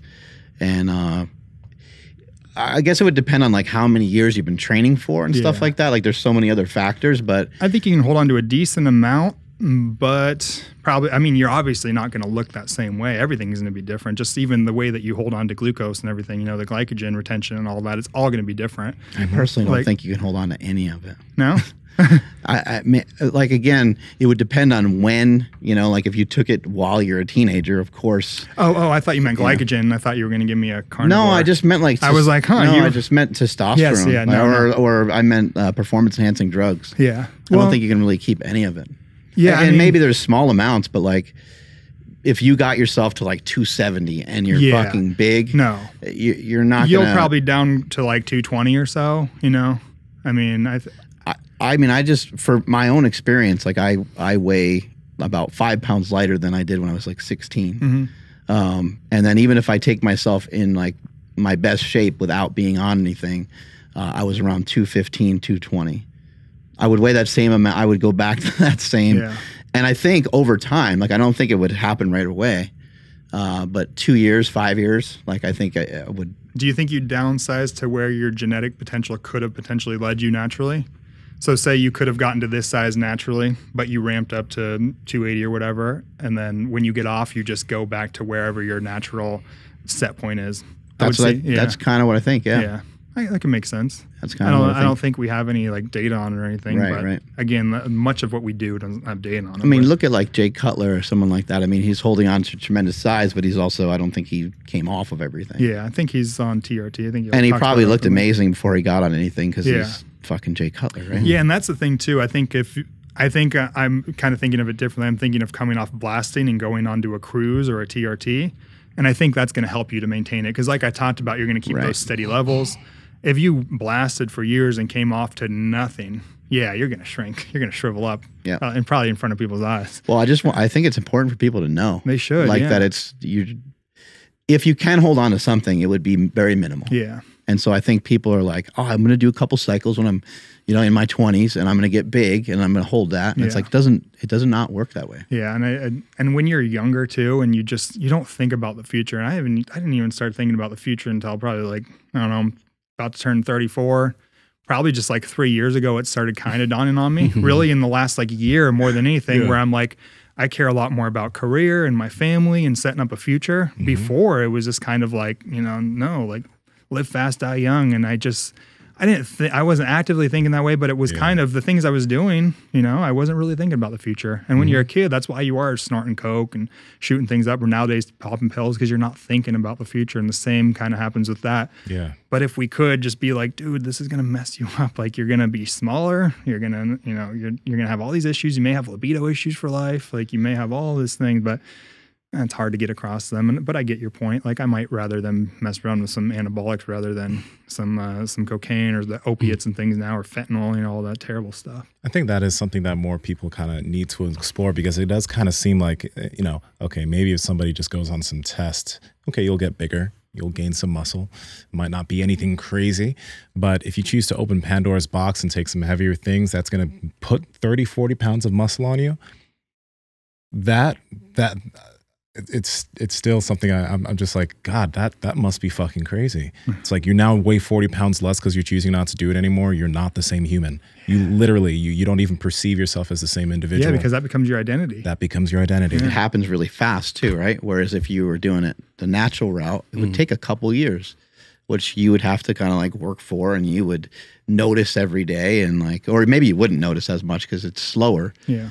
But when you gain that muscle mass and that strength that quickly, Yeah. you do feel like a fucking superhero. Yeah, true. But only, I think, if you employ the right eating and work too. Yeah. I do really think that the work and the all the lifestyle shit is so much more important than people put into it. And I used to kind of fall into that class of, oh, they're just doing steroids. Like, you know, I was competitive in CrossFit and stuff for a while, not like on the games level, but locally competitions. And I would look at the games level like, well, they're doing growth hormone and they've got a good hookup. That's why I'm not that. And I'm like, now I'm much more of a believer in, no, those dudes work their asses off. They put in the work, like first and foremost. Like I know you joked around about it, Mark, but I'm sure your work was way more than any drugs ever did. Like it was the grind. It was the getting up and getting your ass to the gym when you didn't feel like it. It was the shoveling the meal when you didn't feel like it.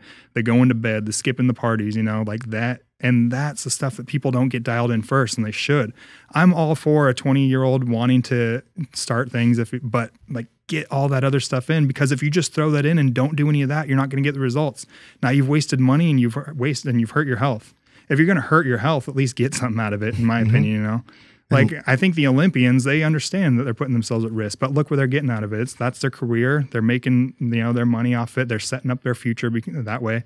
And so there's a lot of things that we do that, you know, you could say that, you know, police officers and stuff putting themselves in harm for their, you know, same type of thing. They're putting themselves in harm in a different way.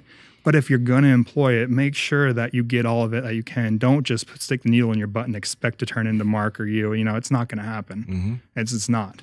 And I mean, yeah, they might make a small bit more gains than other people, but they're not going to turn out to be the elite lifter that they think they are. Yeah.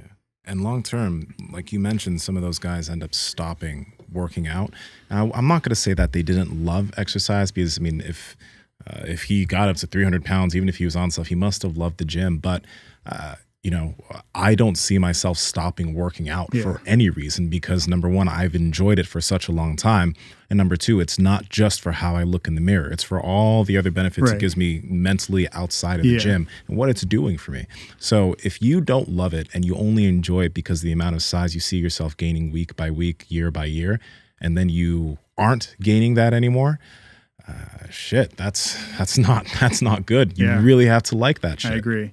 I should clarify too. I don't think like Fuad, he still trains, but they were just talking like he's just focused more on running now, because it's like I can do this a lot better naturally, and I can almost kind of be competitive in it. I can set up a race for myself. The lifting's still there, and they love it, obviously. So yeah, I don't want to misspeak on his behalf is the only thing. But yeah, for sure, that's huge. Like it should just be to help you with your sport. You know, you shouldn't be. They would be dumb to do steroids and work out because you're on steroids. You know, I think that's kind of what you're saying. But I know some people who have done that. Like they hopped on, they did a cycle or whatever, and they barely train. And once they came off, they don't train because they don't feel the same way as they feel when training when they're on some shit. Easy to do too, because you go from feeling great, the weight is moving better, you got the aggression, all that goes away, and that's when you got to dig into that willpower and that you probably don't have because you didn't set it up before getting into there, you know? Yeah. So I think we can, like yesterday I worked out with, like, you know, I'm just on plain TRT right now. Worked out with Smokey and my buddy yesterday, and they're both bigger than me. I didn't take any pre-workout. I'm 3 hours back. It was late at night. So but I had an amazing workout because I knew how to tap into that motivation that I have, you know? Yeah. And that's what some people don't learn how to do when they're looking for the pill or the injection to get that. And, you know, that's everything in life, business, school, all that. There's no quick fix. You got to suck it up and do the work, you know? I do wish people would put way more emphasis on that. And that's something I am trying to talk to. A lot of the patients come in. Like I said, a lot of them are pretty dialed in and they're kind of looking for that extra few percent, which is cool. But when we do get the occasional younger guy in, it is kind of nice too that they're coming. They're obviously proactive about this stuff. They chose us over the one that's just going to write them a script. And so I can sit down and talk to them about, like, let's figure out your nutrition, man. Let's figure out your diet. Like, let's figure out how you're training, how you're sleeping, who you're hanging out with, what supplements you're taking, how much water, like that stuff means so much too. I do like to be able to make that impact on people's lives. I would like everybody just to try something. Just too. Go into the gym and do like 3 sets of something. Lat pull downs, dumbbell presses, have about a minute rest in between sets, do about 10 reps, pick a weight that's appropriate for you. Go in for that day without a pre-workout. Yeah. When you're done with just those couple sets, you're usually all set to work out. Yeah. Throw on some good music and fucking have a party.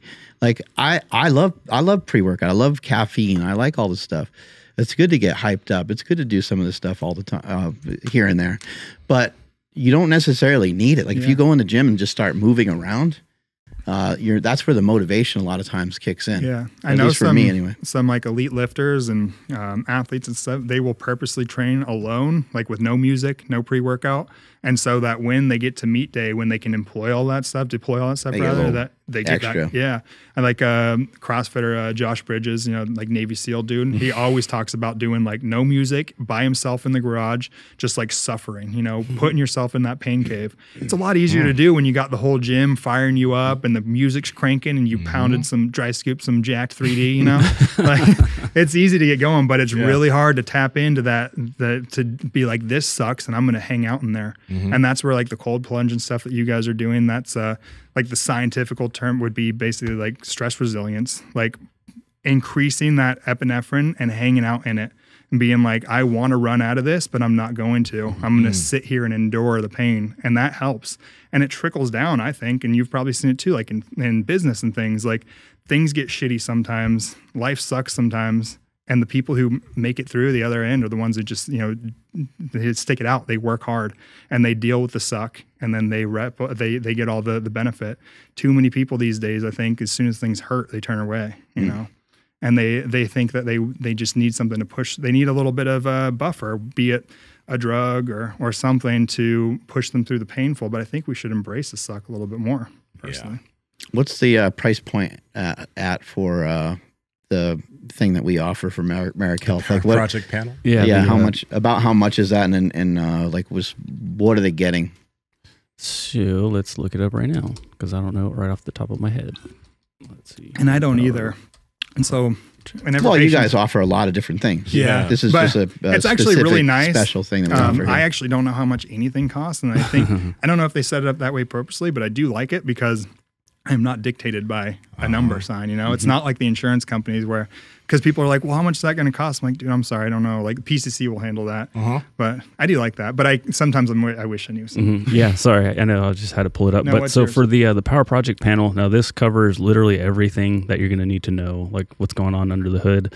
And the like really, really awesome thing about this panel is that it comes with like a lab and analysis with somebody, with a client care coordinator. So that's like the really big thing, because like we could all go get our labs done, but to interpret those, it's like, oh, well, no, my test is only like 200 or whatever. Then like I need testosterone. It's like, well, what about your free test, right? Like what are some of these other underlying issues that you might have?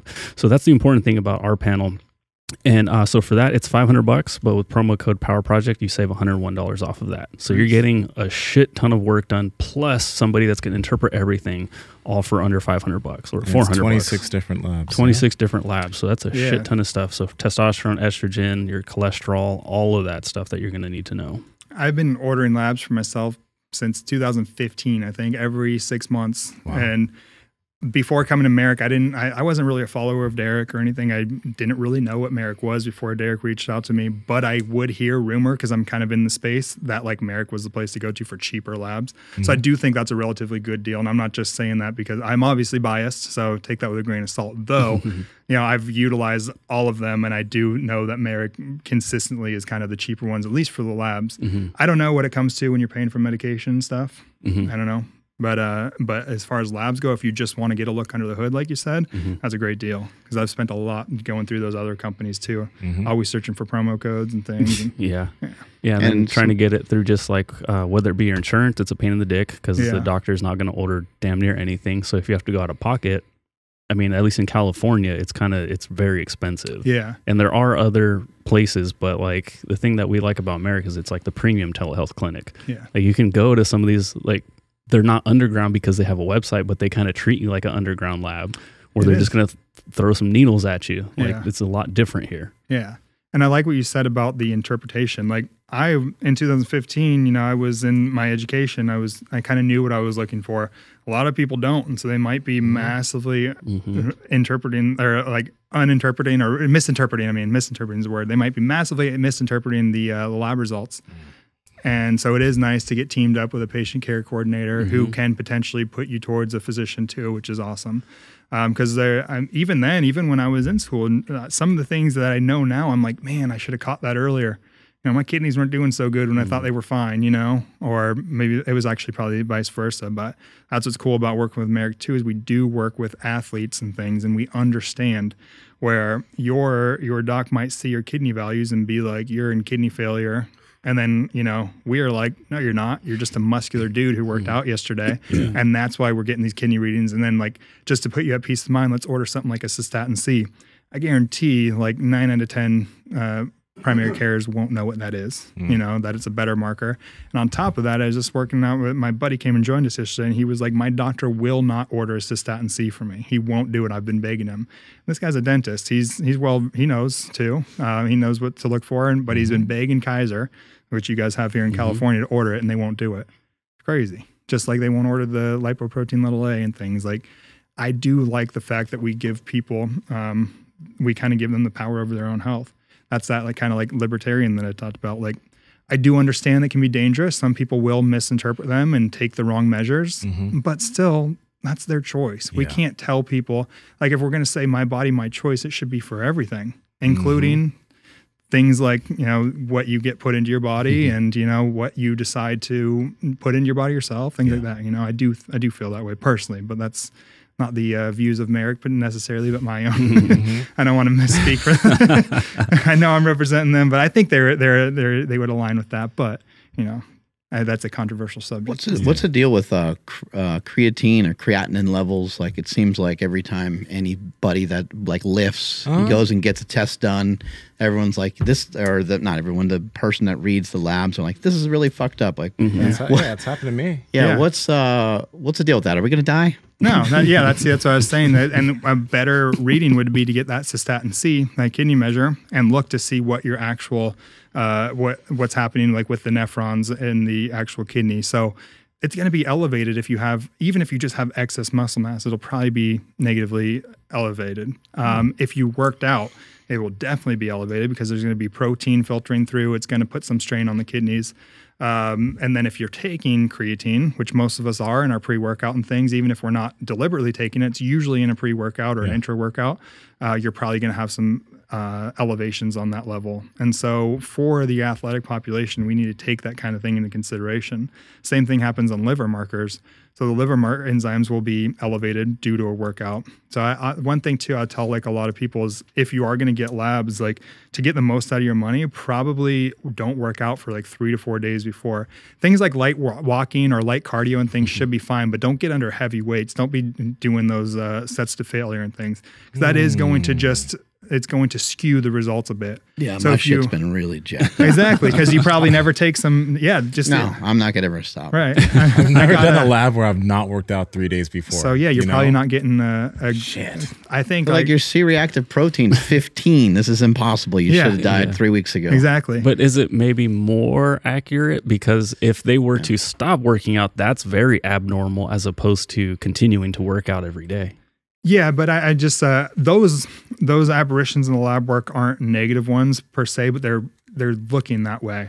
So I would say that if you took like a week off and you got labs and your kidneys are still effed, like we need to do some further investigation. Got it. So we get a better look into things. And blood work is about comparison. So like if they were just like, hey, go ahead and work out and do whatever, all three of us are going to work out quite differently. And each time we're going to work out differently. So they're trying to compare your blood, because that's the whole thing with getting the blood work done. It's good to have a first reading, but it's really important to have follow-up blood work, and you're trying to improve some of those markers. I'm huge on that. Yeah, I think that's the most beneficial thing, is to have as much data as you can. I like to be able to look back. I wish I started before 2015, but mine is 2015 and now, and I can, if I wanted to get real nerdy with it, I could put it in spreadsheets and make trends. I don't know how to do that stuff, so I don't, but it would be cool. Hopefully one day like Marek gets an app or something that does that, because I think that would be awesome. That would be. If you could just continually get blood and then it's thrown into it and you can see trends, it would be awesome for diets and things too. People make these crazy claims like, show me the lab work that shows that 6 month period where all you ate with meat had positive effects. Maybe it didn't, or sleep or work. You can look. I do tell people, like, some people come to us and everything's perfect. And I'm like, don't look at this as like, obviously you shouldn't look at it as a bad thing. But sometimes I feel a little guilty. Like, I'm sorry you came to us and you're good. But the really cool thing is that you got all this awesome labs, and like, let's have that as a set point. And now And then say in 6 months when you get it again, if maybe you've been busting your ass at work and you're only getting 4 hours of sleep a night and things have changed, you can point at that because that was the variable that changed, you know, and you have this data point. People want to be messed up. They do. Like It is kinda testosterone was low. Yes, I know. I do think sometimes they're like, yeah, I hope my testosterone's low. Yeah. Yeah. Yeah, there was an ease of mind for me because, like, when I got my first set of labs from Marek done, I don't know if it was 3 years ago now, maybe 2.5 or 3 years ago, I never really had consistent lab work done.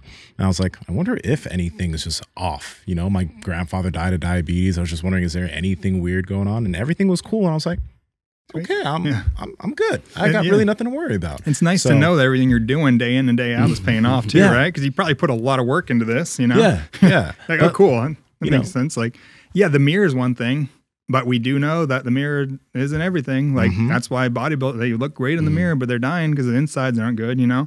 So it is nice to get that look under the hood, as he said. I like that term because it's true. And I like all kinds of data points. Like I was even just the other day, I took off my continuous glucose monitor. Have you guys messed around with those at all? I haven't used it. I don't like fun. pricking shit. No, it's not bad. I thought so too. I was all afraid. It took me like 5 minutes to get the courage, which is weird because I inject other shit. But I think just the process of it makes a noise and it's kind of scary. I didn't even feel it. Have you done it? No. I was going to, but I'm just afraid I'm going to get it caught on something and it's going to like just jack. I don't know. It just, it weirds me out a little bit. I didn't, but I taught Jason Kalipa said he wore one and he does Brazilian jiu-jitsu, you know, and so he said he put it on his abdomen and then put some rock tape over it and then it was fine. Well, I guess the gi or whatever was there. I don't know. I didn't catch mine on anything. It wasn't bad. But it's fun to try. It's cool. I recently saw a doctor though, like talking bad about it. Like, you know, people who don't have diabetes have no right wearing this. It's just stupid. I'm like, why? Why would that be stupid to let somebody get a look at their health? You know, like we've had patients come in, just one, I talked to him and he was like, my wife for years has made this soup that we think is really healthy, but that was the one thing that shoots my blood sugar like out of the range and crazy. And he was actually trending towards, I think he was in the pre-diabetic category too. That's why we gave him one. Like everything else seems dialed in with you. What's going on that's causing you to be this way? And so it can be interesting. Like, why wouldn't we give? And the craziest thing is those things are prescription only. Like, to get a look at how foods impact your blood sugar, you have to go to a doctor and pay it like a prescription. That's so dumb. I feel like you should just, I don't know, I don't get it. Especially when you can do a finger prick. That's over the counter. Yeah, right. Again, getting into the political BS of medicine and anabolics and things is crazy. Andrew, take us on out of here, buddy. Alrighty. Thank you, everybody, for checking out today's episode. If you guys are ready to get optimized with Marek, make sure you guys head over to marekhealth.com. That's MAREK health.com. And when you guys are checking out, if you guys do like order your own labs, make sure you use code PowerProject10 to save 10% off all of those labs. Links to everything down in the description as well as the podcast show notes. Please drop some comments down below, maybe some more questions about testosterone that we can address in a future episode. Hopefully we can get to all of them. And subscribe if you guys are not subscribed already. Please follow the podcast at MB Power Project on Instagram, TikTok, and Twitter. My Instagram, TikTok, and Twitter is at I am Andrew Z. And Nsima, where are you at? Go down to the description, check out Discord, because I'm pretty sure at this point there's over 1,400 people in there. It's popping. So at Nsima Inyang on Instagram and YouTube, at Nsima Inyang on TikTok and Twitter. Adam, where can they find you? Where can they find me? At Dr. A.E. Hotchkiss. HOTCHKISS, or just Marek Health. Yeah, we'll link it down in the description. I'm really not that cool. I have a new puppy, and that's mainly what you're going to see. Nice. Is a lot of my puppy right now. Yeah. But I would love to see you guys at Marek, though. It would be awesome. But follow me if you want to. It could make me feel cooler than I am, hopefully. Yeah, we'll make it happen. Thank you. Thank you so much for your time today. Really appreciate it. Yeah, thanks, man. I'm at Mark Smelly Bell. Strength is never weakness. Weakness is never strength. Catch you guys later. Bye. Where's the puppy? Oh, you don't see him? I'm out here looking for the puppy. I don't see him yet. I just see you and your hair.